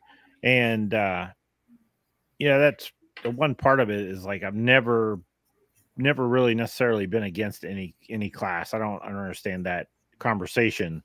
Like, I've never been pro eliminate the classic class. It just doesn't make sense, you know. And I've told people on the show before and in person, you know, our job, even though we'd like to think that we'll see the finished product in our lifetime, but the reality of it is our job as breeders now is to build a solid foundation to hand off to another generation to continue building on, and then eventually there will be a finished product. And eventually someone will say, okay, now we're done. Like, we don't need all this crazy variety. We need to stick pockets to pockets, just like you said. So it makes well, I think that's when the consistency is at every stage of competition. Right, cookie cutters. Right. Yeah.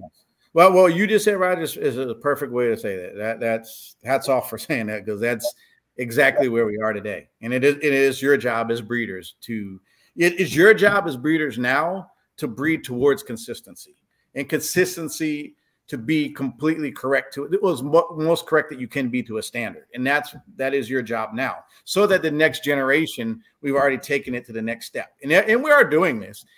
It might not be publicly acknowledged because people are looking through a small window, but when you step back and you look at the whole thing, this is already happening. This progression is already there. A lot of these other registries and a lot of these breeders, they're breeding and registering and doing what they have today because these things have already been done. You know, the process has already happened.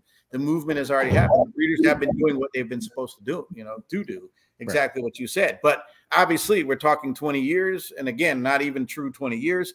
So we're still in the infancy of where this breed is. And it's each breeder's obligation to try to breed a better dog and a more consistent dog to what the breed is supposed to be, and so that the next generation can move on to the next stage, So now somebody posted a question in there asking if you were going to broaden the pocket class by allowing dogs a little shorter than the minimum at this point. It's a valid question, and it is a question that has been brought up. You have a couple things to think about, because if you broaden the height of a certain variety too much, then it loses its identity of its variety. Because now if you're looking at a dog that can be within a period of 7 inches from top to bottom, then you don't have consistency again. Now you've lost consistency again, because now you're giving it too much guidelines as far as its height. If you say, okay, we're going to take it down and we'll drop it down 3 inches, then what happens to that gap in between it and the other variety? It's too soon for that too. Now you're eliminating a ton of dogs out of nowhere that say, hey, sorry, but you fall within this 3-inch gap. Way too soon to be doing that. Right. Then there's that thing. Well, do we add another category for it? Do we add this? Do we add that? I mean, and the bottom line is that's a difficult question, because how far do you want the breed to go? I mean, how many versions of the breed do you want to have? You have, micro, pocket, standard, XL, double XL, triple X. I mean, how far do you possibly want to take a breed and break it out into how many things? I mean, typically 3 is the way breeds normally go, that in the future turn into separate breeds. So it's a difficult question. Just because somebody breeds it doesn't necessarily mean that we have a place for it. It doesn't necessarily mean that it's correct. Just because there's a group of people that like this or breed this, it doesn't necessarily mean that you give it its own thing. It doesn't necessarily mean that. Some things are fads, so it's difficult. And those questions are difficult questions, and they are community-based questions that we watch. We watch the community because we are a community-based registry, and we need to pay attention to the breed in its entirety. So I don't actually have the answer to that question. I don't know. Well, I don't think the answer is to broaden it. I don't think it's to say, hey, we can give you another 3 more inches of from top to bottom. I don't think that's the correct answer. Well, to somebody who does breed those micros, I feel that the consistency is there, but it has to be generational, consistency. Because you can take 2 pockets or standards and have an anomaly in the breeding and then try to place it in the micro class, but there's no consistency in that, right? Well, you're right. You're creating something, but the real question is it necessary to create it? Just because you like it and you breed for it doesn't necessarily constitute adding it. That's where the real question comes in. What you're stating is 100% accurate. If you're trying to create something, you're trying to have a class for something, you need the consistency. 100% agree with you on that. The actual question isn't that. That's how you do it correctly. Right. The question is, does the fact that you and other breeders have it constitute us adding it? Does it mean we should add this? That's the real question. It's like that. There's this thing called triple XL. There's many breeders that breed this dog called double XL, triple XL. There's plenty of breeders out, and there's breeders that have consistency of it. Do we add the triple XL to the American Bully above and beyond the XL because we register them because they're all American bullies. But registering and having a confirmation class for showing are two different things. Registering is just pedigrees that determine that these are actually of this American bullies. That's, right. America has registration. Right. Confirmation is displaying the actual standards, you know, the varieties and the standards. Absolutely. So I don't have the answer for that because, in my opinion, you don't want to go too many directions with a breed. Right. And that's my opinion. Like, I think you probably would agree if I asked you the opposite question. Do you think we should add the triple XL American Bully right now? And probably if you're somebody on the end who's going to say, no, I don't think we should do that. Same thing applies to, do we add the micro, mini, whatever you want to call it? You know, I don't know, because I personally, my personal opinion is if you do too many things, then you lose your breed's identity. You know, if that turns into a different breed and people are breeding for a different breed, that's a whole nother topic that you bring up. But then the same kind of question is, but they're pure American bullies. We're talking an exotic. We're talking dogs that are actually American bullies, but now are smaller than what they once were and consistently smaller. Right. That's still an American bully. That's not a new breed. Right. So what is the answer for that? I don't have the answer for that question. That's a community thing again. And I like to refer things to the community and see where the community goes. People have come to me with so many topics over the years. Like, I'll give you an example, the exotic. They came to me, why don't you register the exotic? Well, first of all, where's this club that is working with the exotic, that's writing a standard for the exotic, that's giving this, you know, creating a breed, saying this is the purpose of the breed. Here's a general impression of the breed. Here's a standard for the breed. Here's generations of breeding for this particular standard. And, you know, nobody ever came to us and said, hey, this is what we have. You know, it never worked out that way. So, you know, it's like a lot of times people don't understand, like, our standpoint is like, we're not hating on anybody, but if you're going to do something, do it the proper way. What you're talking about is breeding actual American bullies at a height shorter than what's already there.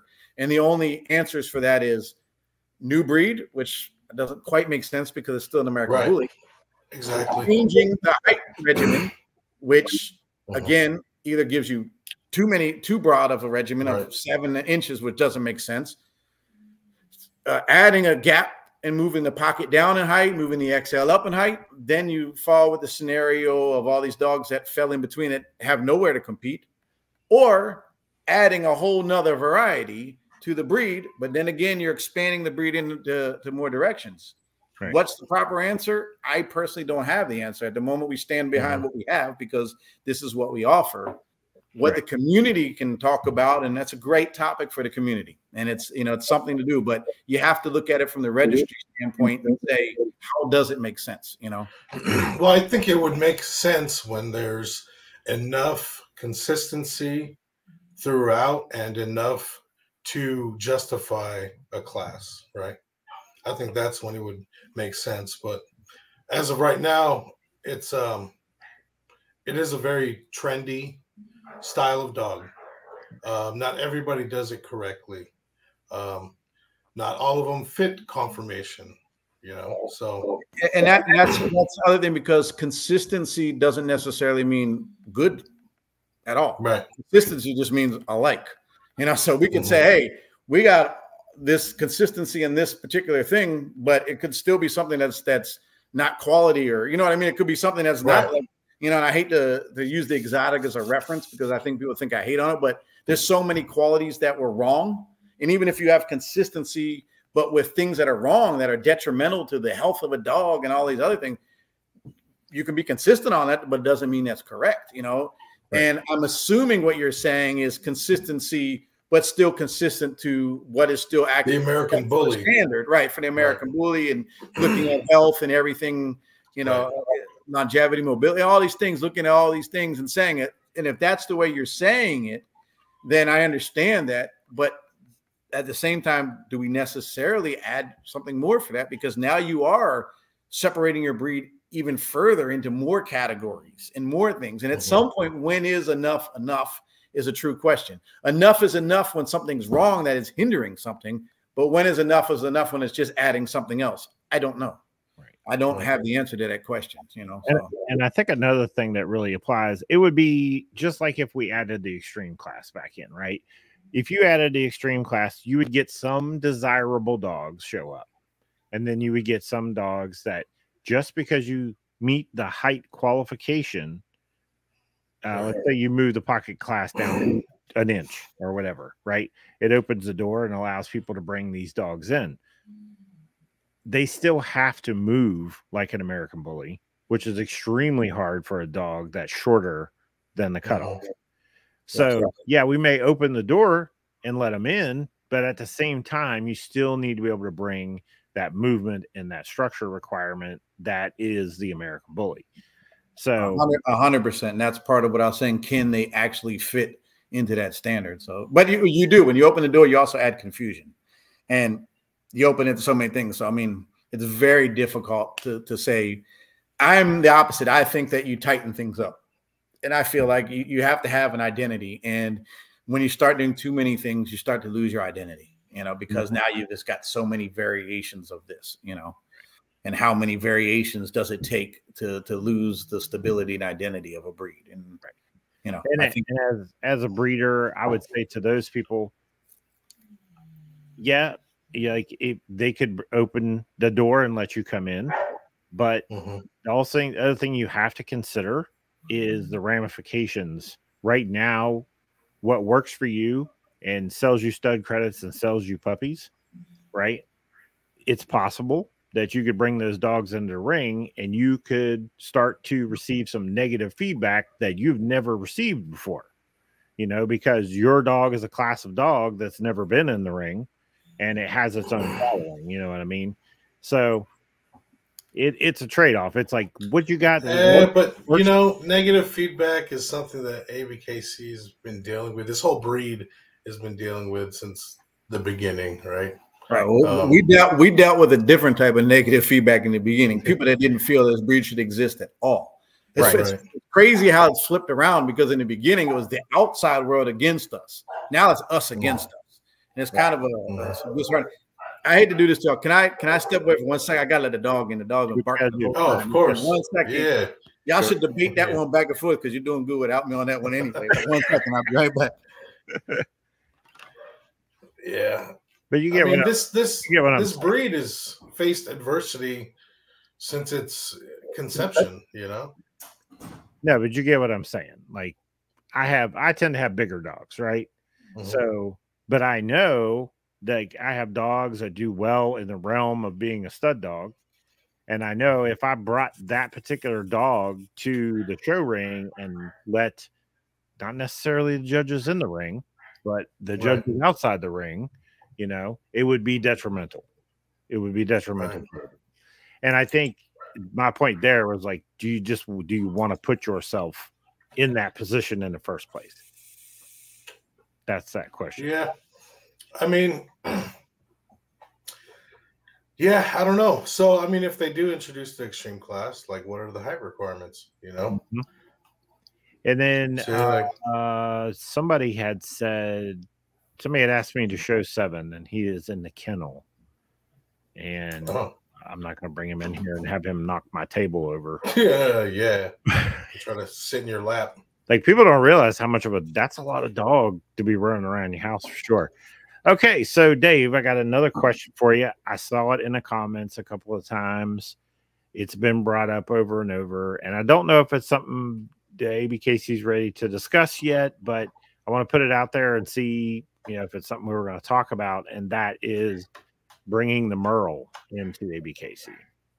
So again, that is a heated topic on all ends. So I will explain it to you like this, because a lot of times things I say are misinterpreted, or somebody takes them and runs with them. Like somebody tonight 100% sure is going to say, Dave said we need to have the extreme class in here and we need flawed dogs in the ring. And it's, you know, somebody's going to take it and run with not what I truly said. And it's going to happen. I already know that. The next class in the ABKC is and it happens to me all the time. I can tell you history. And when I tell you history, I'm telling you truth, because this is just history. When we started the American Bully breed, there were Merle breeders. They were there. There were some in the elite age. Not popular, but they were there. So when we opened up the stud books to the American Bully breed, Merles were in the breed at the time. Regardless of who wants to argue the ancestry of that is different, but it doesn't matter because once it's in the stud books of our breed, then that is the foundation of the breed. So there were Merles in the American Bully breed since its inception. What happened is, along the way, years down the road, the UKC said, hey, we're going to stop allowing Merles to compete and then eventually breed whatever they did, you know. And the reason they said that was because they felt that the Merle gene wasn't true in the American Pit Bull, whatever, you know. But there were Merles, so I don't know where they came to the final conclusion, but that's their research. The ADBA followed and said, we're going to stop allowing Merles too, but it's not. And they were clear. They said, not because it's not in the ancestry, because we feel there's health things that are affiliated with the breed. So we stopped. Then there was a public push for us to do the same thing.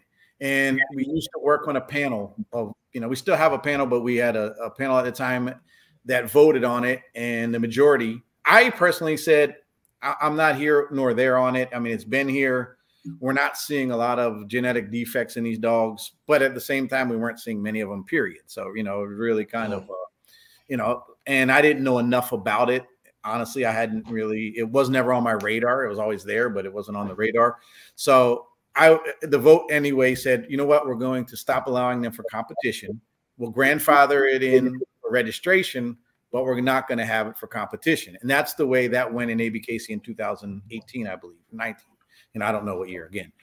That's the way it went. Some people argue, why would you do this? Why would you do that? That's the way the vote went. Many breeds and registries have colors or patterns that they don't allow for competition, but they still register. For a long time, the French Bulldog allowed blues and other things, but you just couldn't show. You know, there's all kinds of breeds that have these scenarios. Right. So it's not an abnormal scenario to make it a DQ for competition, but still allow for registration. Anyway, that's the way it went. I'm just telling the history. So, and it's not debatable because this is actual history, you know. Now, where we are today, the argument really in our breed no longer is more, is it a health hindrance? Are these health issues something that can be avoidable in breeding? The consensus says, and this is what people say, so don't get upset with me, anybody out there, but the consensus says that the breeders in the American Bully aren't ready to be breeding things that are going to take a little bit more work because they've already got other issues going on in the breed that they can't fix. This is what people are saying. This is their argument. They're saying, and now they're seeing there are Merle breeders out there that have good programs that are breeding dogs that are not having the issues. You know, they might still have the issues genetically. Yes, they could pass on. I'm not saying that doesn't exist, but I'm saying they have programs that they're not producing these dogs that are having these issues with blindness and all the other things associated with the Merle gene, right? So the proof is there now that it can be bred. Other breeds have proven this for many years. The Catahoula was a breed that's almost a completely Merle breed. I mean, there's our breeds that can prove that if bred properly, we can bypass it. Are they more susceptible to it? Probably still, but that's no different than like blue dogs were in our time too. You know, blue dogs considered to have more issues with mange and other things like that, you know. Right. Skin issues, skin issues. But we did also prove that, yeah, you can breed these dogs without these things if you do it properly. There are Merle breeders out there proving it now, saying, yes, here we are, and we're not producing this. But the consensus is saying that our community isn't ready to take on something like that because we mess things up anyway. And that's the argument I hear all the time. Oh, breeders aren't ready. Our breeders can't even produce the American Bully without issues. And now adding something in that's more susceptible is going to be even worse to the breed because so they're blaming the breeders by saying your breeders aren't ready. However, some breeders have now stepped up and said, we are ready. So the question is, now do we say, because some of you have proven that you can, we still feel the majority can't. So we're going to leave it that way. So here's what we're doing as ABKC. Same thing we're doing with the Extreme. We're opening up the fun show side of it. We're allowing the Merles to come in that are ABKC registered to come into these events and give them their moment in the ring at a fun show, not a confirmation show, for the public to see and let the public at least see both sides of the equation. See it. You've heard the argument against it. Now let's show you they're here in the breed. So the argument of whether they're here or not here is mute because they're here in the breed. They are registered. They're there. So the question is, do we continue to keep it as a DQ? Do we end up getting stricter and saying not only is it DQ, but now we're not even going to register them? Or do we remove the DQ and allow them to compete? These are your 3 scenarios. Don't say Dave Wilson saying one to the people out there, not you. Yeah. I'm just putting the 3 scenarios out there. These are the only 3 scenarios there are.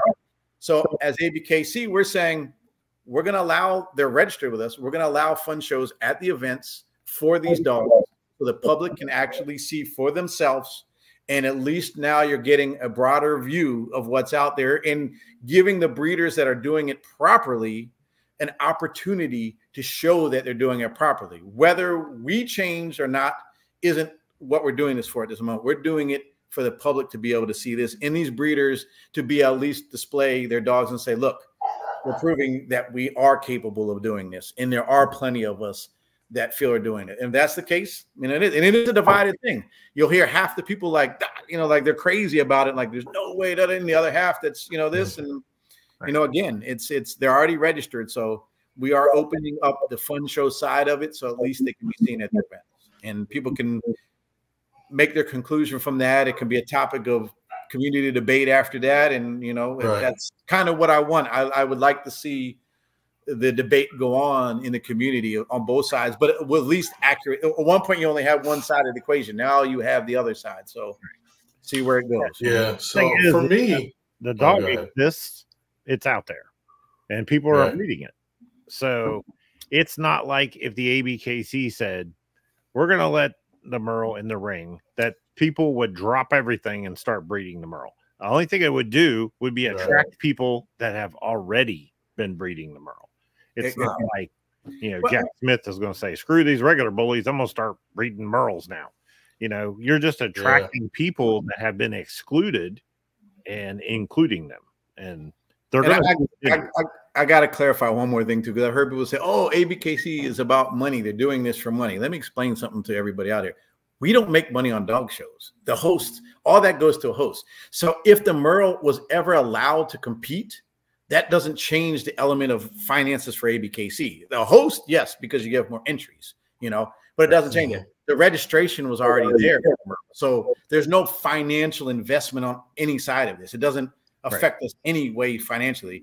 On one end, financially, the dogs are already registered. So the money that would go to ABKC is a registration. ABKC is only based on registration. You know, if you know about dog shows, entries in a dog show go to the host. The fee for a judge, the fee for a rep goes directly to the, you know, there's no profit side of a dog show to ABKC. So it doesn't, I just want to clarify that side of it. So we don't have a financial interest that makes a difference. You know, it's truly what is right. And it's truly a community debate. They're already there.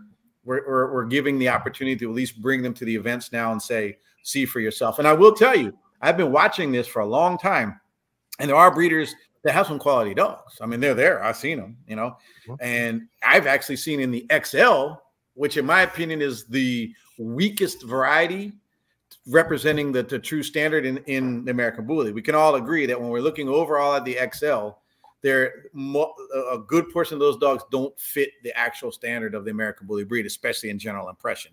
It's still in development. They're getting there. When I've gone overseas, some of the best XLs I've seen that fit the standard are actually Merles, which I don't know why it's that way, but there's a lot of them that are that way.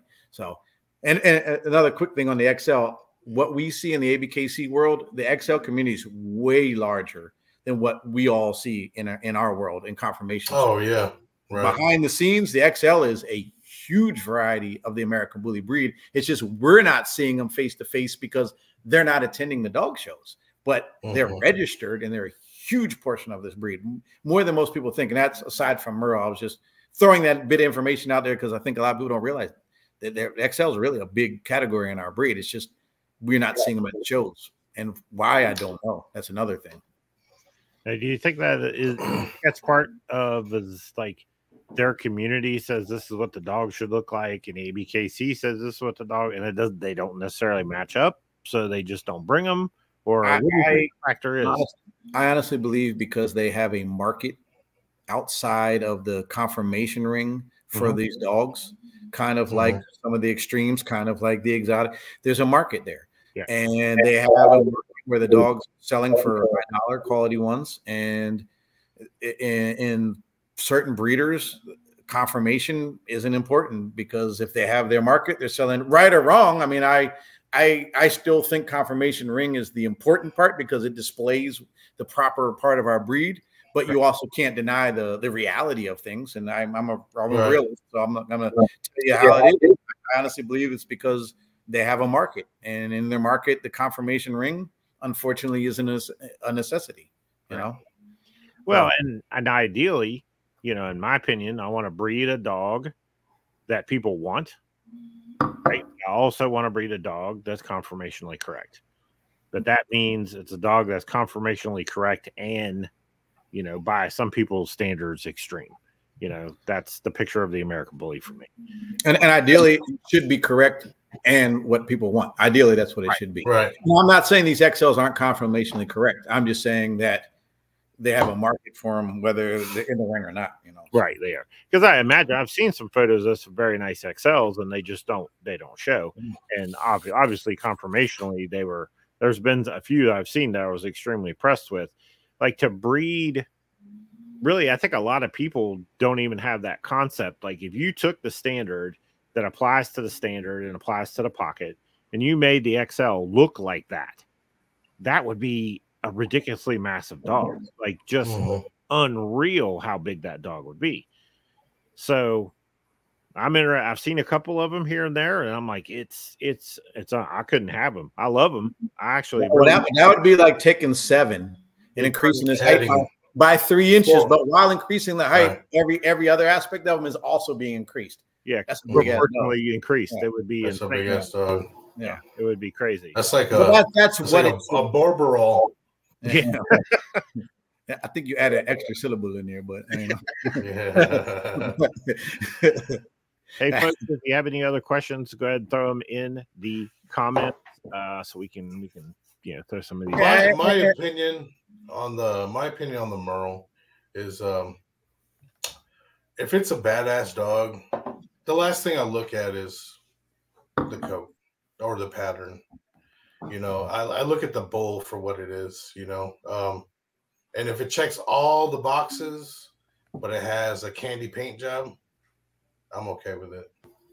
Yeah, I mean, it's gotta fit the health defects that are related to the gene, because in essence it's a pattern, but in essence it's considered almost like a condition. So it's hard to argue on some end of it, but same thing. The other thing goes that all the research that has been done on Merles over the years, a lot of it has come from breeds that were overbred anyway. So it's like, you know, it's difficult because in some breeds they got issues that other breeds don't have because they're overbred. So it's a hard one, man.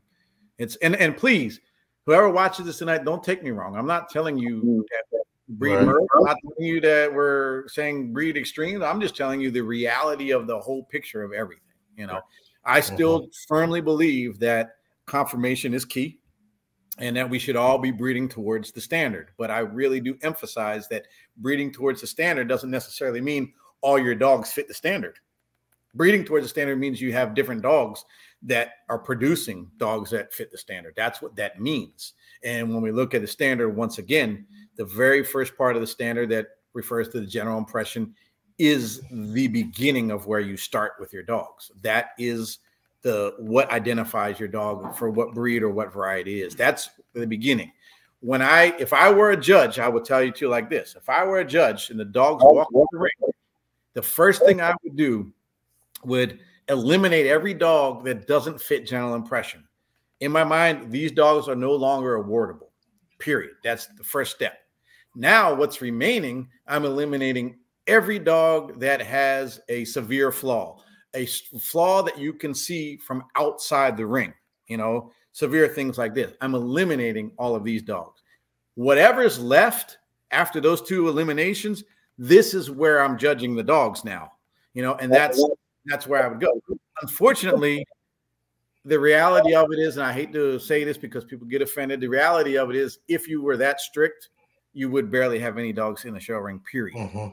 And really, it's true. Anybody who wants to contradict that, stand there ringside. Watch every dog that comes in the ring. Eliminate everyone that doesn't fit general impression. Do that. Then eliminate everyone that's not carrying a flaw that you can visibly see from outside the ring. Do that. And then you tell yourself how many dogs are left in the ring. That's the reality of where the breed is and the reality of where judges are having to work with. And imagine if judges were that strict at this moment. We would probably end dog show together. Nobody's coming back. You know, it's a fine line. It's like, I hate to be the one to say this, but I tell people all the time, we need better quality dogs in the ring. Before you can be so critical on judging and all these things, let's increase the quality first. Once the quality is there and consistently there, so the quality and the consistency of the quality is there, that's the moment that you turn around and get critical on how the dogs, you know, the judges and all these other things. But until that's there, it's a very difficult task, because if you do it the way I would do it, I would never be a judge. I'd be the most hated person in the dog world, you know. And I already have enough hate as it is, so I definitely don't want that, you know. Now, I did want to bring up that scenario of judges. You know, the ABKC is adding judges, and the new generation of judge, from what I'm observing, the new generation of judge seems to seems to judge a little different than a segment of your older judges. So these are judges that are more focused on that phenotype, and they want movement, they want structure, but they are focused on phenotype. Is that where they continue? ABKC will continue to do is just filter in that newer generation. They're really focusing on that. Well, here's the thing, is that whenever we look at a new generation, period, they are more adapt to seeing where things are in the present, because they are the present. They are the new generation. We're not talking judges at the moment. I'm just talking in general in life. Right. When you have somebody that's been around for a long period of time, they've seen generational changes. And when you see generational changes, doesn't necessarily mean you're seeing everything in the moment. So the newer generations are seeing the moment, you know. So now when we're looking at the breed, and hear me completely out with this. Now that we're looking at the breed, we've come through a long period of time of progression, and now we're in the moment that we're in. So a younger generation is obviously going to be more observant of the moment we're in, because that's the moment that they've come into, you know, and every generation is going to be that way. There shouldn't be any inconsistencies, though. The older judges really should have followed the progression of the breed, and it's really based on the standard. So in actuality, everything is based on what the standard is. So it might appear to some that the new generation is that way for whatever reason, but in actuality, they're really all going on the standard. So I don't necessarily see it as that way. I think sometimes a younger eye is seeing more of the present, you know, I mean, and that's just natural. But overall, I don't, you know, because I mean, we'll look at a lot of these judges. We'll use John Ronacher, for instance. John Ronacher has been here from the beginning, and you know, he's a judge that is known for dogs that are carrying you know, heavy phenotype. You know, the thing is, it's not about who you were and where you were. In reality, the problem is there's an inconsistency in the ring. And when you have an inconsistency in the ring, you're going to have an inconsistency of choices, because they only can work with what's available. And that's that. If they're too strict, then they're eliminating everything. So you're going to have some that are going to say, I'm reading general impression. This is the most important, because this identifies what our breed or our variety is. Now let's get into everything else. You're going to have others that are saying, I'm balancing everything out because this is a balance. And in actuality, it's very difficult in some aspects, because truly general impression is a little bit different. General impression is the breed. That's the essence. So that is the most important. That's the essence. Then everything else is starting to get critical along the way. Right. No judge is wrong. The problem is the breed as itself right now isn't consistent enough in the quality that give a clear guideline for everybody to say boom, boom, boom, boom, boom, because it's just not there. So it's like, step in the ring and do what I just said, and you tell me what's left when you look at it through the eyes that I told you. And it's hard. So I don't really see it quite the way that you said it. I understand the younger generation seeing more in the moment and all of that, but I don't necessarily think that that's truly the case in the judges, because for every instance that you could say, we could pick another one that's not that, you know, which I just did.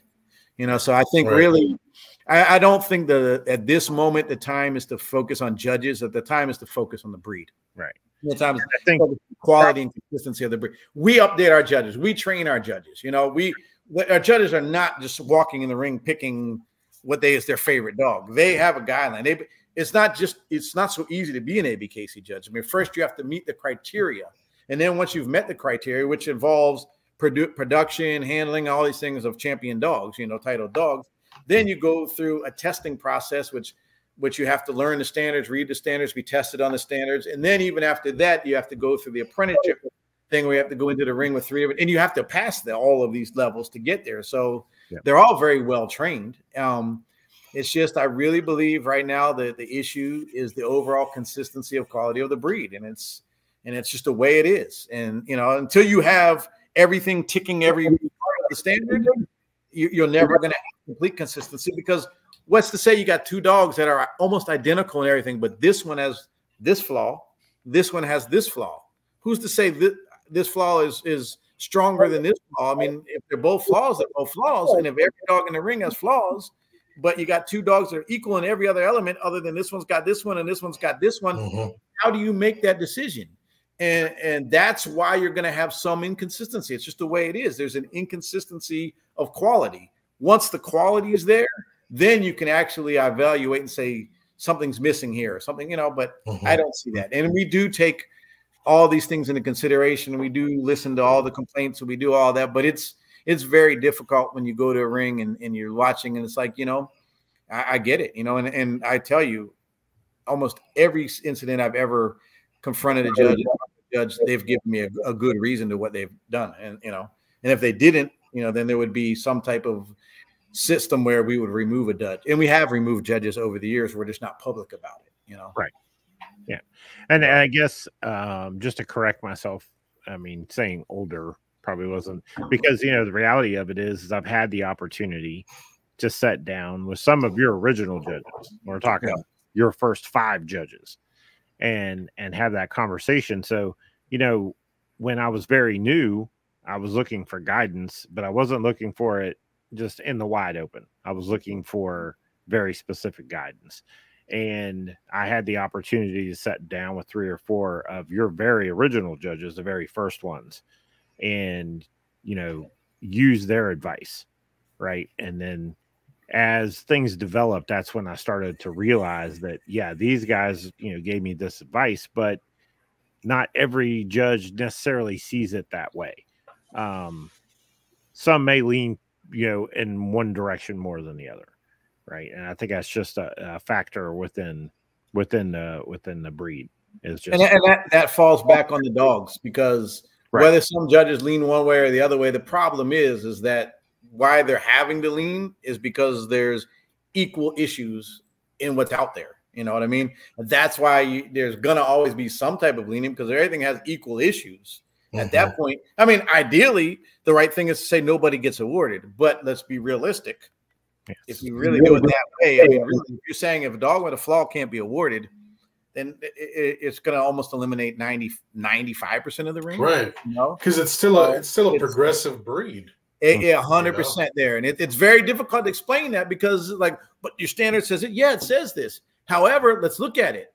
This one also has this. This one also has this. You're saying this particular dog has this, but look at the other one. It's got this, you know? So it's like, until they're all out there and they don't have that, it's very difficult, you know? And you can't be so strict on a young breed to the point that you're eliminating every dog. You can't, you know, even our top dogs still have something you can pick on them, because that's where we are in the breed at this moment. We're still not there where you can't say, you know, this didn't have this. And even the breeds that have been around for 100 years, you still run into those type of things, you know, that you're still not looking at a completely flawless ring of dogs, you know. But again, I'll tell you, people saying flawless doesn't exist is wrong. Flawless can exist and should exist. You know, it's preference that, you know, perfection that doesn't exist, because that is a preference thing, you know. But and it's about perception too. I'll give you an example. We have a friend and she has a very nice dog, and I remember we recommended she put the dog in the classic class, and then, you know, we were at nationals and a breeder came up to me as the dog left the ring, and he was like, "That dog's not a classic." And I said, "Compared to what? Like how can you say the dog's not?" I mean, if I look at a dog of mine, let's say I look at 7, and then I look at that dog, then to me that dog's a classic. That's my perception of it, right? But someone that has a dog that maybe has less mass and bone than that dog has, they would say that dog's not a classic, it's a standard. So that's a perception issue that we have to deal with in the community, is my perception of what a classic is versus what some others' perception of what a classic is, right? And there's some leeway in judging also in the same way. You know what I mean? At what point does a dog have too much mass or too much bone to be considered a classic and be bumped into the standard class, where he might not actually fit very well either? Yeah, and see, you'll never solve that completely until you get into where you have weight regimens and you have measurement regimens and you have all of these things that say the head has to be between this inch and this inch compared to the height. And this, you know, I mean, it's like once you get into that, the dog's supposed to weigh between this and this. That is when you can get into that side of it. The problem is this breed is, again, is still way. Imagine right now if we say the dogs can only weigh, the standard dogs need to be between 75 and 85 pounds. They're not ready to put that on them at this point in time. The breed's not ready. If you're saying the standard head has to be between 24 and 26 inches, it's not ready to go that level yet. But that's what we talked about earlier about the standard. When we talk about the standard, saying that we've added a revision to the standard later on, the revision to the standard was to make things stricter. You know what I mean? Put tighter guidelines on things. As a breed progresses years down the road, becomes more consistent, is a time when you will add more revisions. You shouldn't change the standard, but you should revise the standard when you're creating a breed and the breed is progressing over the years, because you have to eventually add more guidelines, more things that identify every aspect of the breed. Down the road, you should have weight added. Down the road, you should have some of the measurements added to the breed. These are things in the future that should be implemented. It's just too young at this moment to implement those things. Imagine going to a show right now and they're pulling out a myo tape on every dog's head. Yeah, it would take forever.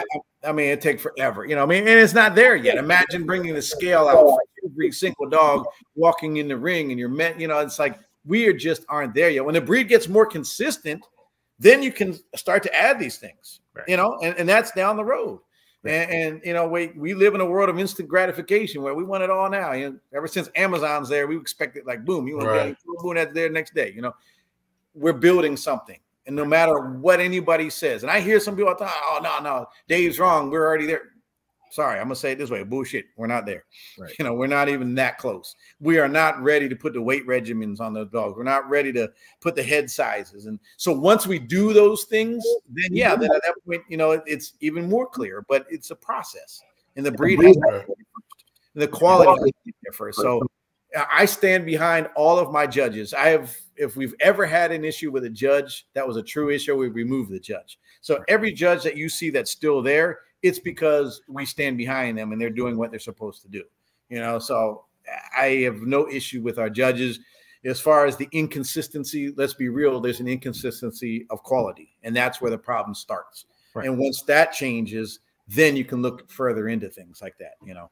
But I think we're doing good, and I do believe that if you step back and watch the progression over the years with the judges' choices and the breeds, the judges are helping the breed evolve into what it's supposed to be. Evolve's probably not the right word, but helping the breed get to where the standard is saying that it should be, you know, and that's really what is happening. It is happening. And little by little, you're seeing, and you go to a show now, I promise you, what you see in the ring is different than what you saw 7 years ago. It is working. It's just a process, right. You know? Yeah, absolutely. And the goal was, just like you said about the measurements and everything, is to get more finite, not less. You know, right.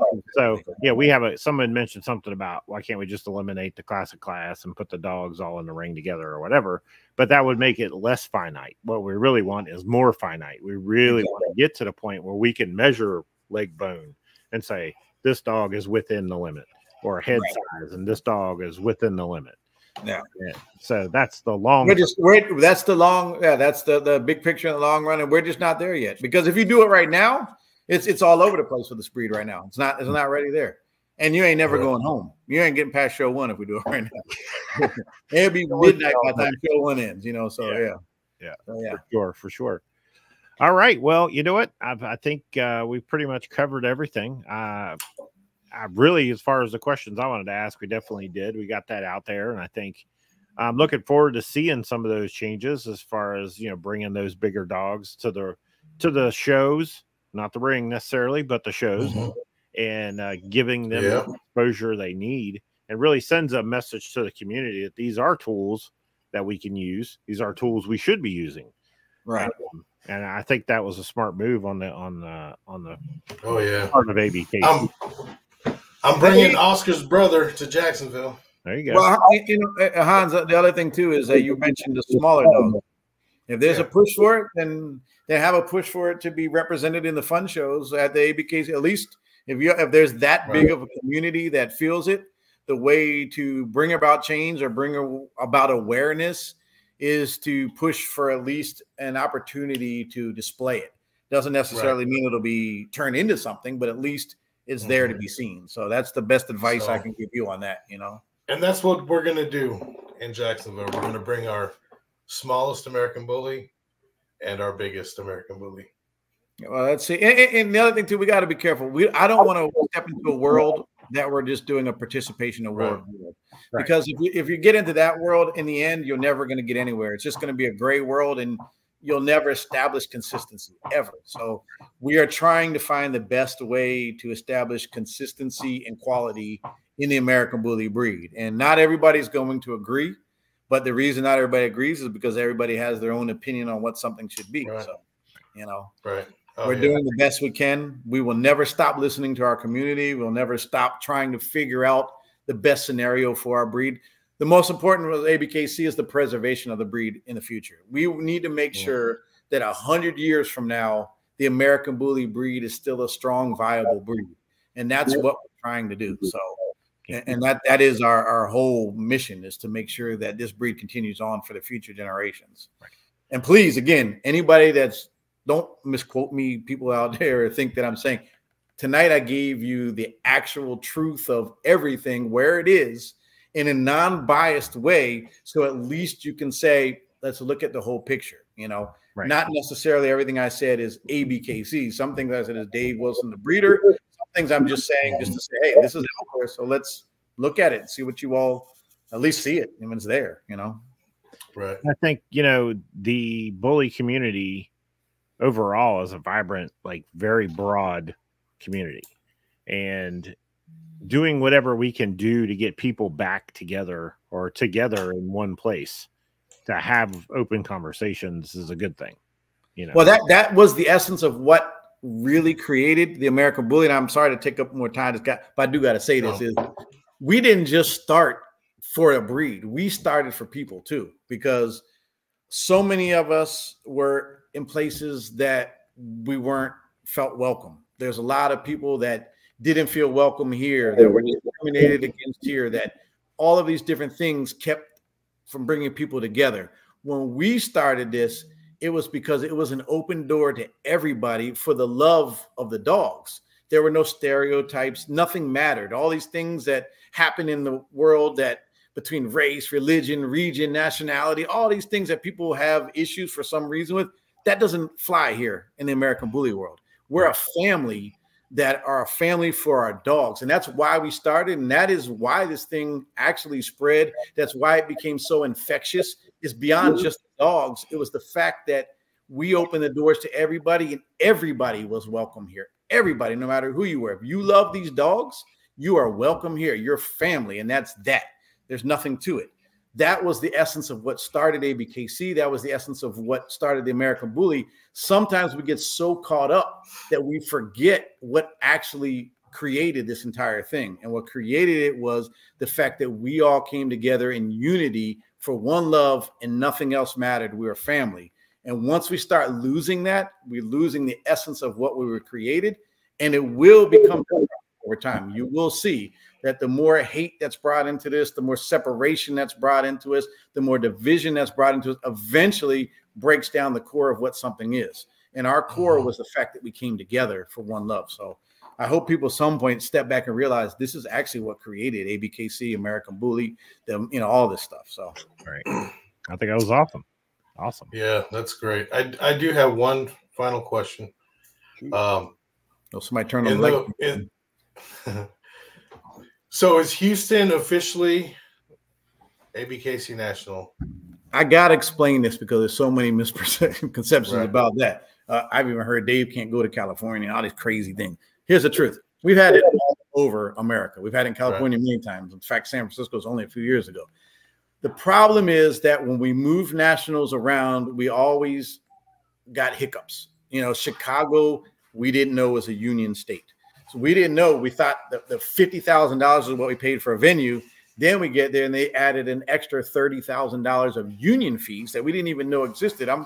So all of a sudden we have a venue that's way priced outside of our budget. We get to other places that they weren't familiar with the event and they fell into some of the negative hysteria around things that happened from other events and other things. And they try to stop the event in the process of us already promoting it and paying for it. We've run into other places where we couldn't source the things that we needed. Because, when you go to an event, you need everything from pipe and drape to all these things. And it's like, it wasn't easily sourceable. We've run into places that weren't possible for everybody to get there. Nationals, people come from all over the world. So it needs to be in a location where there's international airports, all these other things that dogs can come direct to there. There's so many elements. A few places it worked. And I will tell you, the 3 places that it worked were Kentucky and Atlanta and Houston. Those were the best 3 elements. Other venues we found didn't work. That it was upstairs, unacceptable. It's like so many problems we ran into. So in the end, Houston ended up being the best environment for it because everything that works in Houston. 2 international airports, hotels, restaurants, everything right there. A venue that doesn't care about anything else. They're like, no, we know you guys are a good company. We know this is a great event. You can have it every year right here. We're going to protect you. We know all of the other. So it's in a way protecting the people because it's ensuring that you're going to have this quality event that's going to be secure. Nothing's going to stop you from that. And everything you need is right there. So the reason we decided on Houston is because it actually works for it. So we want to keep it in Houston because Houston actually works and we know it works. We love the idea of traveling and doing it in different places, but the reality of it is it's unstable to do it that way. And this isn't unstable. But just like AKC, they have their Westminster show at the same venue, Westminster. UKC has theirs in Kalamazoo. Everybody has their place that they go every year. Houston became the best for that. I would love to go to other places more, but we have shows all over America all the time anyway. The home of nationals right now, we've decided, is Houston because it works and it's stable. So, yes, but that's why. And they got Pappadeaux in the venue, and that's one of my favorite places. All right with that. Yeah, I could go get a swamp thing and walk right back in the shows. I'm good. Yeah. No, I'm actually, I think the first time we drove, we were like, God, that's a long way. But, it's just like, now it's become a yearly thing for us. Like we're going to Texas. And actually we go twice a year. What was the other reason? There's another show in Texas that we go to. So, but San Padre. It's right there. It's right there. You can walk. Once you get your hotel, you can walk everywhere you need to go. So, yeah, sure. No, I think I like it personally. The venue, I don't see it move. You also have to look at the turnout too, and you have to have a viable crowd of supporters in the area that support the event to make it a success too. And some of the other places just didn't. They didn't have the crowd either. So there's so many variables. Yeah, I mean, well, we kind of got into that last week too. Is like when you set up your show and like, whatever, West Virginia, that the turnout, the people coming to, at the end of the day, if you're a show organizer, you need to make money, right? Yeah. And you need people to show up. You need people to pay to get in to see the dogs. And then you need people to bring dogs that people want to see. So there's that big balance. You need a, and I will tell you, Nationals is the only event we as ABKC host, is the only one. And we never look at it as a profitable event, because for us, this is an investment back into our community. Right. So the way I've looked at it, and ABKC looked at it, is that you've supported this registry the whole time. So it's our job to give you a venue that's dressed up, that's, you know, great trophies, that have all these things. So no matter what, it's like, we're never looking at as a profitable type of event. We're looking at it as, can we give you the most? And there we can give you the most, you know? Yeah. And that's what it's for. So cool. All right, folks. Well, we appreciate you guys tuning in. We're going to let Dave go. Really 14 after 9. Not too bad. He's got to get some Papados. Nah, it's only 14 minutes past my bedtime, so we're good. I hear you. But if you guys would check us out on YouTube, we are going to be doing a giveaway on YouTube. So find us on YouTube. It's youtube.com/@the-go-rogue-podcast. Give us a sub over there. Click the little bell so you get a notification. Joe Mills is already over there. I see his comment there. Yeah. But if you listen to podcasts, you can find us on Spotify, Google Podcast, Apple Podcasts, you name it. We're pretty much everywhere. And we appreciate you guys tuning in. We'll see you next time. Absolutely. Thank you, Dave. Good night. Thank y'all. Good night.